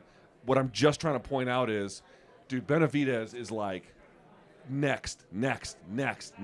He's so fucking exciting. And by the way, they just put it up this week. If you missed his fight against Andrade, I call him. Okay, I always do it because of the Brazilians. It's Jessica Andrade. It's Demetrius Andrade. And he's not Brazilian. He is Cape Verdean. Okay, but he's basically American. The point I'm trying to make is they just put that up for free on the PBC YouTube channel. They put up the one for Caleb Plant. Go watch those two fights and tell me that fucker is not exciting. Dare you? Then watch the post-fight interview after Andrade and tell me that fucker on the mic wasn't exciting, right? Wow. Send that over to Mr. Heyman. All right, there we go. Othello, how much farting have you done on this Othello, trip? can we get Sean Porter? I love that man. Sean Porter, the guy in the backpack? Yeah, with two-time the former welterweight champion. White shirt, black hat. He's jacked. He's a great broadcaster. Yeah. By the way, one of the nicest people in Sean combat Porter? sports. Do you not know that? Who's the nicest fighter we've ever dealt with? Arnold Allen's up there. Oh, yeah, dude. Arnold Allen's like all the Brits were really quite friendly. He's so wholesome, Arnold Allen, in a way. Yet his dad just injects people right in the a-hole, right? I don't know if it's quite in the butthole. Do you think that if we asked Pacer to whether we could do the fleshy cheek or the actual bullseye, he'd be into that? Sean, thank you. Here comes Sean Porter. Showtime Sean Porter, host and nice entrepreneur of the Porter Way podcast. What happened? You've been working out, man. Yeah, a little bit, man. A little bit. It takes one to know one, Sean, okay? You know what I mean? It takes one jacked fella to know another. I was pumping you up. You have a entertaining podcast that you do big things with. You're at like every fight. Can we say this to everyone? They know it already. You're at every fight. You got kids? You got kids? I just had a newborn too. Oh, congratulations. Oh, what? What can you say what you named the newborn? Sure. So Shaddai is 6, Adonai is 3, going on 4, and then the newborn, his name is Sanai. Okay. Are these biblical names? Because these are beautiful. These also have like 7 or 8 syllables each. Yes. More syllables than yeah. Something like that, yes. How are you doing, Sean? Doing great, man. Yeah? Yeah, doing great. Now, so let's back up a step. I can never quite tell. I always see you, but I don't, podcast aside, on the broadcasting end. Sometimes I see you on this broadcast, sometimes I see you on that one. What's your deal currently? My deal is I am an advocate for boxing. I'm doing the best I can to make sure that I am in every room, every building, exposing the goodness of this sport and showing that while you have all of these different promoters, it doesn't have to be that way. You know, so I think that I've been able to move and get myself into a position that, you know, even when I'm not there with my podcast, somebody feels my presence is necessary. So, yeah. Your presence is very necessary. I am. It is. Unexclusive, to say the least. Okay, yeah. You hear that, broadcasting people? I did time with you on NBC Sports as former Ring City USA, and I always say this. I've said this in many. You said this to me many times. Sean Porter, the worst. No, what I always say, and I've told many TV execs this on your behalf because I love you, is you sell for me as your co-announcer when we work together in ways that you don't have to as ex-fighter sitting next to this keyboard warrior jerk, and I appreciate that. What do you mean Sean. sell? I mean sell like, okay, I got dad jokes and they don't always hit. Yeah. Okay. I'll tell you what it is. Because through working with him, I come from the MMA side, so through him I've had to get crash course into boxing. Yeah. It's not. I would never have guessed that too. By the way. Is that right? Yeah, you're pretty okay. sharp. Look. Yeah. I appreciate that. Yeah. But what I was going to say was, what he told me about you was sharp technical analysis, right? That's part of it. Yeah. But there's a certain joy in your voice Yes. when you talk about boxing. Yes. That I'm not saying other people not everyone has to commentate the same. Yeah, sure. But there's a certain joy that you communicate to the audience that I picked up immediately when you broadcasted. When I turned pro as a fighter, I sat down in the room and I tried to figure out, like, what can I do to get people to recognize me and want more of me. I sat there in a room meditating, trying to figure out, dead silence for like 2 hours, literally. And when I was just, I got nothing. Literally, this is what I said. So I got nothing. I guess I'll be myself. And it ended up being the best thing that I could have done as a fighter. So when I started to get into the commentary and stuff like that, same thing. I had a conversation with myself before we started doing the Inside PBC. Looked in the mirror and I said, give people the best of you, because whatever they see on this first episode, this is what they're going to expect. Just be yourself. The same way I made that decision. So when you talk about the joy and this energy and things like that, it's really just who I am. Like, I'm like this at home, which is kind of... I tell you what, you know what's kind of interesting is, you may not appreciate this, but certainly, again, with the MMA side, lots of MMA fighters, like we're talking like high-level ones, obviously. Yeah. They have YouTube channels and whatnot. Oh. In boxing, it's like you... And I'm not sure there's anybody else. It's really him and Ellie. It's like him and Ellie, and that's it's like, it. dude, you're so far ahead of the curve just by it's also partly a talent, partly hustle. Yeah. Partly A like, lot of hustle every fight. Yeah. Does that every partly, fight. like, partly looking around like no one else is doing Should I it. Dude, stop going to every fight? Keep going every fight. Yeah, I want everybody saying like he's at every fight. Like I want them to say it in a good way. Like, that was a compliment. Come but on. see, the difference there is a lot, and no disrespect to boxers, but most UFC and NBA, MMA fighters have what background? They have collegiate background. wrestling or whatever, yeah. Collegiate wrestling and things like that. So a lot of them are educated beyond just high school, and the list goes on. So a lot of them have aspirations outside of their sport. Most boxers grow up, this is all I want to do. I want to be a world champion, you know, and not very many aspirations outside of that. But I'm telling you guys, like, everything I've ever wanted to do in life, I'm literally doing all of that right now. And on top of all of that, I'm working on getting the movie funded right now. So a feature film, a movie on your life. No. So I'm working on a documentary. So the doc will be done like this summer, this fall. The doc will be done soon. But the movie is a feature film, fictional movie based on a boxer. And this is awesome. And the writer said, man, I want this to happen, man. I want the main character to be betrayed by an actual fighter. So that's me. So are you taking acting lessons? I mean, you kind of already have this natural charisma, obviously. A lot of it's natural, man. Honestly, man, a lot of it's natural. I'm not afraid to say that I'm a Christian. I believe in God, and I really do believe when God built me, he said, man, pick something. And everything that I've picked, man, has been pretty accurate. So we're going to go for the acting thing, and it's like a $6 million budget. Congratulations. Let's talk some fucking headlines, shall we? Yeah. No, you don't skip over that. He's just going to make a movie. I know, but I want to talk about, I want to pick his brain. Can I pick his brain? You can pick my friend's brain. You can pick your Go ahead. nose. Okay, How about that, thank you. asshole? All right. Canelo. Yes. Benavidez. Yes. Not going to happen. Okay, we had Ellerby up here a minute ago. He was like, it's definitely happening. Oh. Ellerby said he is not ducking him. This is about business. And Ellerby would know. Ellerby's argument is the same one that B-Hop had, which is he's just waiting for someone to come around with the biggest possible offer. Which, if that's the case, fine. Canelo is waiting on someone? Yes. I mean, there is generational money coming out of certain countries these days. Yeah. There you go. Which, if that's the case, fine. But my point is, like, every reason. Real quick, though, the issue with that is PBC wouldn't get that. Like, that if that goes over there, then, you know, we're kind of missing out. Plus, the journalists can lose their head, but I think we're past talking about that. You get that bone saw, and then you just have real fun over there. In all seriousness, what I'm trying to point out is, for example, when he fought Kovalev at 175, he wanted all the credit for doing it. Now he's like, oh, well, what am I going to get with Benavidez? It's just 25 pounds more. And the other one, too, that I brought up with Dan Canobio, he's like, I don't have anything to prove, which is true in the sense that imagine Canelo retire today, right? Hall of Fame, fine. Yeah. But if you're going to hold the motherfucking belts, dude, you got to defend Yeah. them. How is this not, like, I don't understand. He you know, there's no secret. He took a lot of pages from the Mayweather playbook after he fought him. We saw a change in his style that we hadn't seen a lot of the things that he had done prior to fighting Mayweather. We saw more defense from him after he fought Mayweather. We saw more movement after he fought Mayweather. He also tried to take pages out of the business book as well. He waited too long to fight to fight Benavidez. He should have got Benavidez 4 years ago. He should have got Benavidez maybe 5 years ago. 4 or 5 years ago, Benavidez, he didn't know Benavidez was going to be where he is now. He didn't have the stamina back then either. But when you look at when Mayweather fought him, Mayweather said, "I'm going to knock you off right now. You're not going to get there before I get you." You know, so missed the final lesson. Dude, the very first event that I covered for Showtime was now. Granted, this was the one where they were doing it in the Mohegan Sun at the very beginning of COVID or whatever, and he missed weight.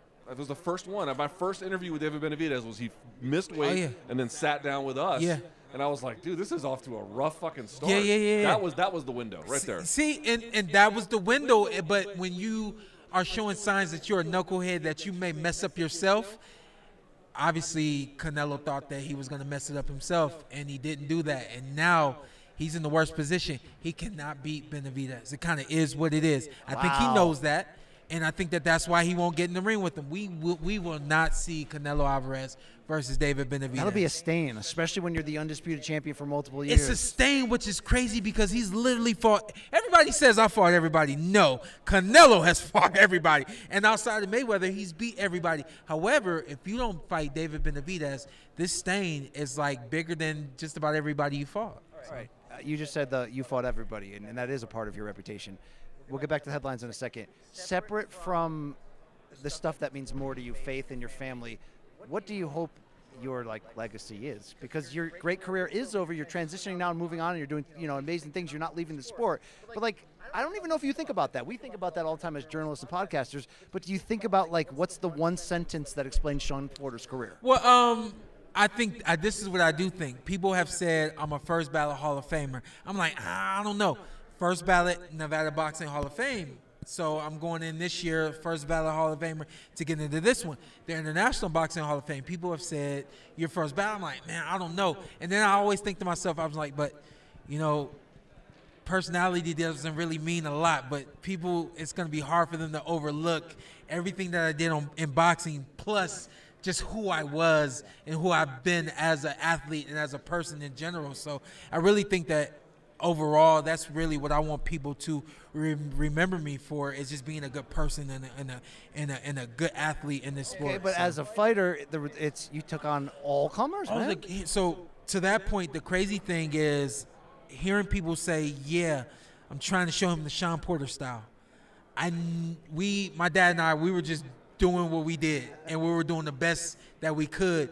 But to know that people are now looking at what I did as something that they should do, as let me show this technique and name this the Shawn Porter style, that to me is amazing. Dude, I'll tell you what, obviously this is a slightly different thing, but one of the things I love about your career is that, but win or lose, you fought tough fucking guys. Yeah. You were pretty active. There wasn't a lot of periods of inactivity. Yeah. And someone was making a point on Twitter the other day. They were talking about what's happening with heavyweight boxing in Saudi Arabia. And they're getting fights booked one right after the other, event after event.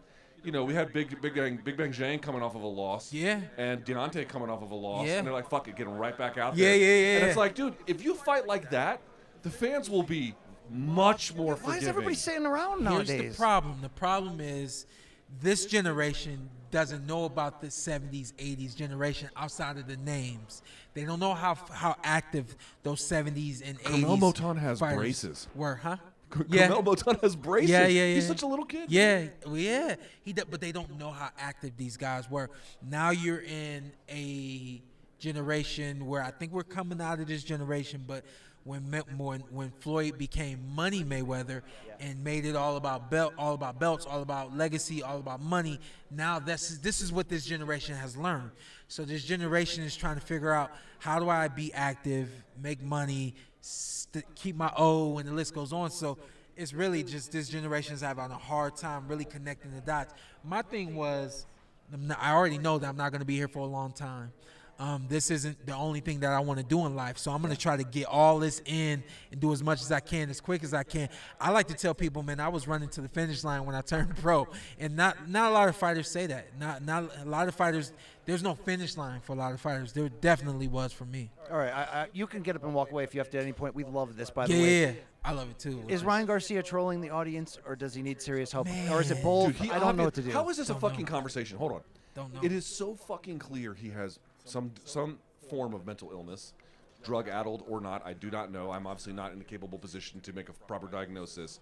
But the idea that this is some giant put on Yeah. seems so fucking ludicrous to me that I can't He's even making see people are statements that saying. I'm waiting for him to get sued by celebrities. Right, Like, you know, right, he's right. like, no, this guy's on the Epstein list. Dude, that you don't get away with that in Yeah, public. yeah. I think, you know, and again, to that point, I'm gonna be kind of short with it to that point, but I think that he's taking it to another level. So trolling in a sense, yes, because he's amped it up to that level, but I do think that there's definitely some things he's battling. One thing that stands out to me as a Christian, looking at another kid, young man who calls himself a Christian, I'm not saying that he's not a Christian, but I know personally that it's very hard to juggle real life, Christian life, entertainment life, Christian life, athletic life, Christian life. It's very hard to juggle. And when you are in the position that he's in, I'm sure it's amplified, you know? So I think that he's definitely struggling with some things, and I'm hoping the best for him. Obviously, outside of this fight, I've heard a lot of people have, is this fight even going to happen? Yeah, unfortunately, boxing, they'll roll you to the ring in a wheelchair. I thought for if a they second can. the commission might have stopped it because you know New York, they're real. They pulled, for example, they didn't let Margarito fight Pacquiao, so they had to move that fight to Texas. Mm-hmm. So you know, Since the Magomed situation, the heavyweight yeah, fighter, so they've a little been bit very- different. I will tell you, this is the thing I'm worried about. People are like, "Oh, how troubling are his tweets or whatever?" They're weird. Yeah. What I'm worried about is, I mean, okay, again, what do I know? I don't know. I feel like Devin Haney's going to tune him up, and what's he going to be like after getting tuned up with a potential brain injury or getting his shit rattled? Yeah. Like however bad it is, I feel like it's like could get set up for be way worse Yeah, going forward. yeah. I mean, I look at it. I have a small psychology background, so I look at it in a lot of other different ways. And one of the ways that I'm convinced is when you have the history of with someone for so long, they have like 6 fights in the amateurs. We know about that history, but my thing psychologically, it doesn't leave you. So you'll be in the ring and you can connect to things based on experiences that you may not be able to connect to if you don't have those experiences. Example, Tank Davis. This guy, everybody tells you to fear this guy the same way you're talking about Devin Haney now. Devin, he's so fast and he's got power. He's moving up to 140. But in the back of Ryan's mind, yeah, that kid, I fought him before. All right, I know what he's. So you don't look at that beast the same way everybody else does. So I truly do think that he's going to be able to connect to some things psychologically and possibly have some success that other people don't expect him to have. Can we get an Errol Spence rejuvenation at 154 pounds? I hope so, because I've always loved covering Errol. One of my favorite fighters style-wise. You were friends, a foe for the fight against him, which, by the way, no one talks about how great Porter versus Spence was. Gave as it an to action him. Fight. Gave it to Holy him. crap. Had Errol very undisciplined. He was Very. to keep up with what you were doing. I don't like that everyone's matter of fact. He's never going to be the same. He can't come back, blah, blah, blah, blah, blah. Obviously, that wasn't the best version that it could have been of him, but take nothing away from one of the most brilliant boxers ever in Terrence Crawford. But Spence can come back and reinvent himself at 54. What are we talking about I here? actually do believe that. I'm sure you guys have probably seen that tweet. He's on his way to Vegas. He wants the winner. I love either fight for him. I think that he handles the job against either of those guys. And as I told my colleague over there, outside of Terrence Crawford, this dude can still be a thing in boxing, and I think there's a resurgence at 154. If anything, we'll find out just and truly how healthy he is physically and psychologically, and list goes on. So, Dude, a last thing for me on this one, the Errol Spence one, man. I was, I know the Ugas fight. There was a break between that and the Crawford fight. Was there any part of you that was shocked at how one-sided it was? yes, absolutely. Yeah, absolutely. And so Terrence and I, we're friends. He looked at me like, and I'm like, bruh. Like, I know who you are. I got in the ring and I did it, but I knew who he was, and I didn't think it could be that lopsided. After the first round, I had Dame Lillard sitting right behind me and to the left, and I turned around and looked at Dame. I said, yo, because the first round was an Errol Spence round. Careful, yeah. I said, yo, he just set him up, because I saw it. I said, he set him up. And in the second round, he gets the knockdown. I looked back at him and said, that's what he set up. He got the steam engine rolling in the first round and just used it against him. And something we already knew, I think, should have known about Errol, he's not the switch him up kind of guy that he quote-unquote convinced us that he was when he fought Mikey Garcia and he outboxed Mikey. It was working, so you stay with it. It wasn't that you are this magnificent boxer. It was working against a guy that was outmatched and didn't know he was outmatched, and you stuck with it. Yeah. With me, you gritted and grinded it out, and it became what it became. But against Terrence, you got to be able to do a multitude of things through 12 rounds, not even 11 or 10 rounds. You got to, because you were brilliant for about 7 rounds. You were brilliant against Terrence. You got to say that. And his game plan, the shape you were in, and it just caught up to me. You got to be able to switch it up. So outside of Terrence Crawford, though, I think he has a resurgence to his career. All right, one final question. You've been so generous with your time, and I appreciate it's you. It's why you are one of the nicest people in this entire game. Yeah. We just signed with DraftKings. We're moving our podcast away from CBS Sports to Meadowlark, DraftKings, all the Smoke Productions. If I get a call in a couple of months that they're not going to renew us, yes, I'm coming after you. Yeah. Okay. I was going to say that I saw you on a DraftKings commercial sleeveless, and the guns were still popping. True or false? You've been working out? Did you do any curls? I didn't do any push-ups in the final before. minutes before? No, I didn't. Funny you asked that because I've done like commercials and stuff like that in the past, and my dad would be there. He's like, "Hey, drop down and get some push-ups." I'm like, get the pump, son. Get the pump. Gotta blow him up. Gotta blow him up. He's like, you gotta get a go.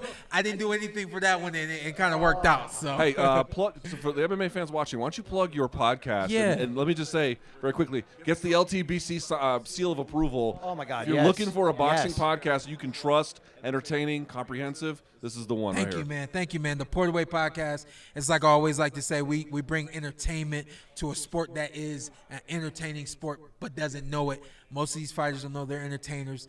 Most of these managers promoters don't try to put together an entertaining event. They try to put together good, exciting boxing matches, and then that's it. So we are a boxing-based podcast that brings a lot of entertainment. We're trying to get into the acting, into the rapping. Guest list too. Yeah, we're trying to up our guest list, and I think by the end of this year we'll be in this really special position for boxing, where we're bringing on the elite NFL, NBA.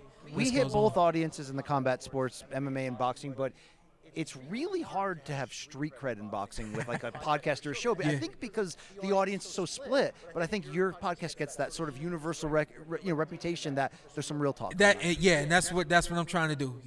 That's kind of where I come from, so I get it. And then the thing that I didn't know is everybody watches boxing, so I'm like, everybody knows me without me even knowing them. Cameron, they're losing. They were in the midst of changing studios. And, Cameron and Mace? Cam and Mace, they were in the midst of losing their studio, something along those lines. And I had Gilly, the kid, on my podcast, and he called him right there on the spot. And I heard him say Cam. And I was like, and then I heard him say Killer. I'm like, wait a minute, did you just? And he's like, yo, you got to come check out this studio. This might work for you.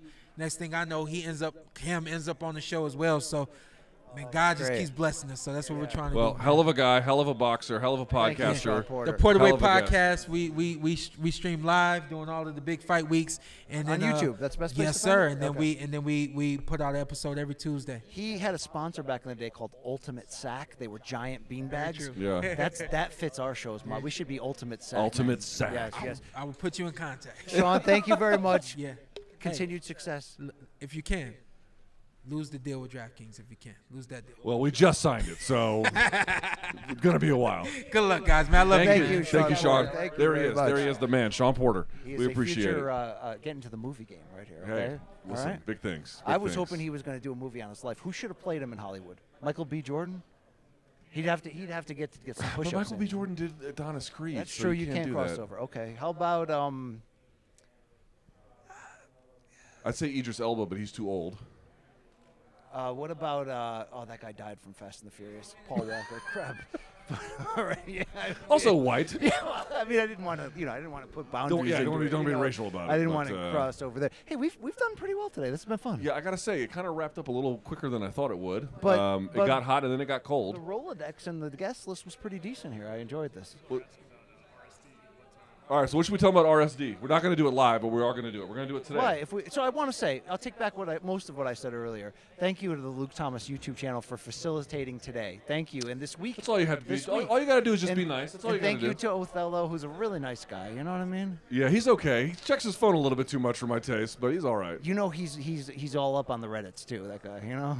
Are you like a Reddit guy? He has cats that don't live at home. I won't put you on camera if you want. Why don't you sit in the seat here for a second? Can we get Othello? Do you want to be on on camera or not? Please, Okay. let's do this. Let's say hi to Othello. Why don't you tell the audience how we met? Yeah. So we met, 2010, 2011? No, before that. Really? So MMA Nation. So I had a radio show on 106.7 The Fan locally in the city. And You and Chad Dukes? Chad Dukes was a different show. Like he had like a weekday show. I had a weekend show, but he was covering all sports. I was covering just MMA, and I needed a producer. And I think Chad Dukes recommended you to me. Isn't that right? Yeah. My job was I was working the dump button for Afternoon Drive. And what is that? The swear button or is that the Yeah, cough? Yeah.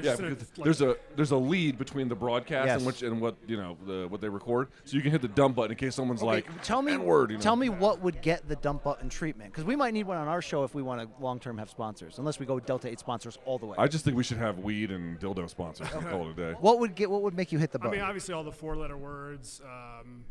You can say like piss, but you can't say piss on or piss in. Oh wow.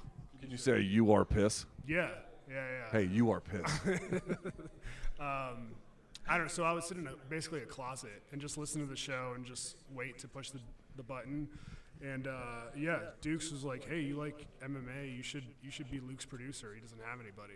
And so here we are. And here we are, all these years He's later. well known in the Luke Thursday chat space, right? Yes, Othello, he's been helping me with that for quite some time, actually. So yeah. Would you find that in the live chat on Luke's live chat, that it has the same level of misogyny and racism that the Morning Combat YouTube live chat has in it?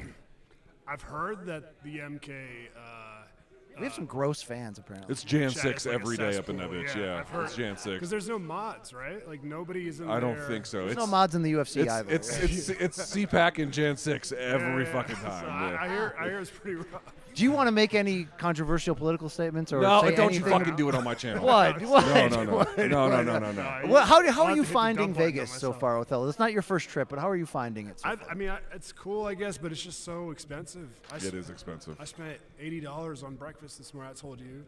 God, it's like 2 coffees, and that's why I won't get on the same bill as Luke, because usually he'll buy things that I'm like, what? That's a fair charge. So you make a lot of unfair charges. That's a fair one. I will buy things and then just not eat them. That is very true, actually. Although I remember like Vegas having more attractive people last time I came here. Okay, so hold on. But there's a convention here, and it's just a bunch of 30, 40 nothing corporate professionals. Yeah. So that's going to skew it. Also, spring break, I don't think spring break's really started. It's still chilly out a little bit. It's still chilly. Like, it's going to hit in April, I feel like, That's which true. will bring all the college kids here. Yeah. You know? Once they start doing the pool parties, that's when. That's right. Where's all the IRL fans hanging out, right? Dude, I did a pool party one time. F1. I did a pool party at, what do they call the one here? Wet Republic? Oh, yeah. It's right out these doors, and it was so hot that it fried. And this was with Sirius XM, so we had like the official gear, and it fried all the shit. Like Really? we couldn't do it With anymore. the ISDN? My phone died, my laptop died. I'm like, hey guys, here's an idea. Let's do a broadcast that's not on the surface of the sun. How about that? Why don't we do that one instead? Othello, what can you tell the listeners about? You've known Luke Thomas for 14 years. Yeah. Long time. I mean, you've seen him, I'm sure, at his absolute worst. Before he was Professor Salt and Pepper, I knew him when he had a head full of brown hair. I would say that Luke isn't the villain that everyone paints him out to be. Ooh. Yeah, I've been trying to fucking tell you, dude. I've been trying to fucking tell you. Let's go deeper on this, Othello. I've worked with a lot of maniacs in media, and Luke is. I'm not even just saying this. He held it together today. He did. He held it Yeah. together. You got to give him that, right? Well, there are some moments. He was threatening to lose his shit if you're like actually lost it on him. Like Vince McMahon, he lost his shit all over. Let him say nice things. I know that everyone hears Luke shit on people and kind of act angry and like a drill sergeant, but really Luke is top 3 nicest dude I've worked with in media. Wow. Yeah. I will say he's unaware of his transgressions. Well, like most of us, you know, he's a I very mean, nice man. the He's a pot very calling the kettle black. Whoa. Whoa, I'm unaware. Oh, You know, but outside of that, he is a nice man. He's a nice soul. This guy, Luke Thomas, and he owns a lot of really nice shit, and he put it together for us today. And you know, Yeah, well, hold on. Let me think. Othello helped me. BC even did a little bit of manual labor, not much. I was willing and able. I was just largely ignorant. Largely ignorant. That's willing and able, just largely ignorant. The Brian Campbell story. Othello also where do you live in Northern Virginia? Reston. Reston. Yeah. Try to explain to BC. It's not that far from where I live, from a distance-wise. Yeah. How long does it take you to get to my house from where you are? An hour every single time. Where do you live? Yeah. Fairfax Station? No, Not far from that. That's like 15 minutes further into the sticks. You ever see Dan Raphael at the local? No. He doesn't look like he gets out much. Okay. Now we're going there. We're going to that level of humor now. I'm saying he has no tan. Okay. And his wife and my wife get along real well. Wow. That's right. Yeah, they're both Hispanic women. Wait, can I ask what nationality your wife is? She's half Iranian, the other a quarter Bolivian and German. So do they connect on the South American vibes? Well, obviously. Culturally, they do for sure. Yeah, but his wife is, way more. My wife's the real deal Holyfield. So his wife, who I've met and is wonderful, and she did make an appearance on our documentary, by the way. She did. That's right. Yep. Tell us something awesome about Mrs. Thomas, if you can, please. Besides the fact that she used to roll with Roxy Modafferi. Yeah, that's pretty awesome. Yeah. I mean, she's really nice to me every time I see her. She always makes an effort to come downstairs and talk to me whenever I'm at Luke's house. And she always makes me feel like I'm not a weirdo. And then when he leaves, she's like, did he bring bed bugs this time? Hey. Wait, hold on, I'm not done. All right. What are your, when you nerd out, what areas? What's your nerd? Because I'm a big Dune guy. I'm a big Dune nerd, okay? Really? Where do you nerd out? If you think the answer is not pornography, then you just don't know this man. That's what I was going to say. Wow, he didn't have to. I told you. You thought I was doing a bit. I wasn't doing a bit. He's like, yeah, Brazzers. I did bring my PS5 here. Oh, wow. Yes, you know what? I've never played a PS5. What games are you rocking on that? Spider-Man, MLB The Show, UFC God of War 5? is pretty awesome. That game's too hard for me. Which one? God of War. God of War's hard? No. UFC 5, you say. Yeah. It's too hard? I mean, Can't you just put it on easy level or something? I guess, but jiu-jitsu is hard enough. Making a little character on TV. The ground play is hard in those games. Yeah. It is. They should just Why make aren't a you playing Brazzers Fortnite game. like all the other cool dads like me? Are you playing Fortnite? Oh, I live Fortnite. Really? My wife sometimes thinks it's a mistress in my life. You know what I mean? I don't know. I mean, it's I'm not that committed to the bit. I don't think so. I'm just getting into it. But you're like really into being a dad for the dad parts, not for like the other parts. Yeah. I'm a new dad as like Luke. Oh. So our girls, his oldest and my girl are roughly close in age. But how old is your youngest? She's gonna be 2 next month. She's not that one that Tukey was complaining about not sharing toys that time. No. Also, Tukey does a lot of not sharing. So, I mean, sometimes, dude, I don't want to be like a bad dad, but sometimes she'll come to me and she'll be like, hey, so-and-so was mean to me at the playground. And I'm always like, my first instinct is always like, oh, no, let me help. But here's the thing, I'll hear, my wife be like, Tukey will be like, hey, can I have some milk? And this will be like, no, you have to have your food first, and then after that you can have the milk. Because kids will play this game where they get the milk to be the substitute. Oh, yeah. And so my wife's like, eat first, then I'll give you the milk. And then she'll come over to me and she'll be like, Dad, Mom said I can't have milk ever. And I'll be like, that's not what she said. No, but does she say that in Spanish, though? So, if I say no first in English to something, then she goes to Mom and turns it and goes, Mama, Española. quiero leche, porfis. Othello, what languages are spoken in your house? I mean, our nanny doesn't speak English. She only speaks Spanish. Do either of you understand that? Yeah. Othello speaks a little Spanish. Yeah. I went to Ecuador for 3 summers when I was a kid. You believe in the BBL movement? Oh, big time, dude. He's very matter of fact, Othello. Dude, he pulled that trigger immediately.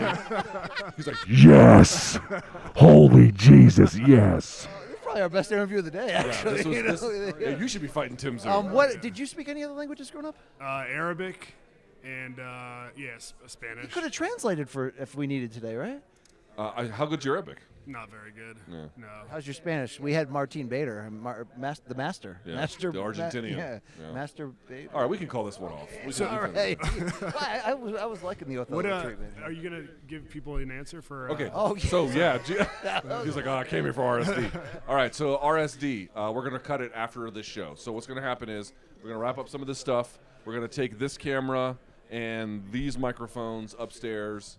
I don't need any light. We're just going to do it real basic. And we're going to ingest a bunch of marijuana. And, whoa. I don't know. I don't know. Okay, Brian. Speak for yourself. All right? You know what I mean? Maybe I'll have a Diet Coke. I bet. And it's not going to be live? It will not be live, but it will. And spoiler alert, we're going to get loose in turn 4 like Dale Sr. Yeah. Right? Okay. Just joking about deaths. The fuck? Quiet in here after that. Yeah. Okay. With that in mind, Othello, thank you for your help today. Thanks for having me out here, man. Took you a while to get your head on straight, but then once you did, it was great. Yeah, it was We're going to have a big day tomorrow, Othello. You know? Tomorrow's going to be a big day, too. Tomorrow should be a little bit easier, I think. Yeah. A, because it's going to be easier to set up, and then B, If whatever. shit goes south and Luke yells at you tomorrow, will you vape to deal? Will you vape? You guys don't want to have me high around you. I'm already kind of stupid. I don't want to be around you at all. Yeah. All right. Well, with that, thank you, Othello. Thanks for having there me. he is. Let's kill his Yeah, mic. he's a good man, that guy. Very helpful. Also, there was a couple times where I had the mics off when I wasn't supposed to, and he Yes. helped me out, get them back on. Do you think that makes up for his disgusting searches? I mean, it's just generally disgusting. So this is what they mean by appalling pornography. Yeah. Okay. All right. Well, with that in mind, why don't we call it a day? So this was day 1. We'll have another broadcast for tomorrow, probably around the same time. We interviewed some good people, man. Rolly was great. Rolly was okay. Tim Tszyu was great. He was good. Yeah, he was good. He was good. Yeah. That's it. Everyone else was great. They were pretty good. Dan Canobio was decent. Give or take, he's he's fine. All right. Why don't you just All right. So that's Brian Campbell. I'm Luke Thomas. Thank you guys so much for watching. Back tomorrow with everything. Plus, we got to pull a bunch of these interviews out. It was what it was, but special thanks to the Luke Thomas YouTube channel for hosting us today. Special thanks to the donks who are being patient while we get everything transferred over. Yes. And then last but not least, RSD recording tonight. Probably will go up tomorrow, maybe Saturday or Sunday, but definitely going to get recorded tonight. Okay. What is your favorite discontinued food? Wait, hold that until RSD. I will hold it till RSD. All right. For BC, I'm LT. Thank you guys so much for watching. Until next time, stay frosty. Bye. Yeah. All right. Let's get out of here.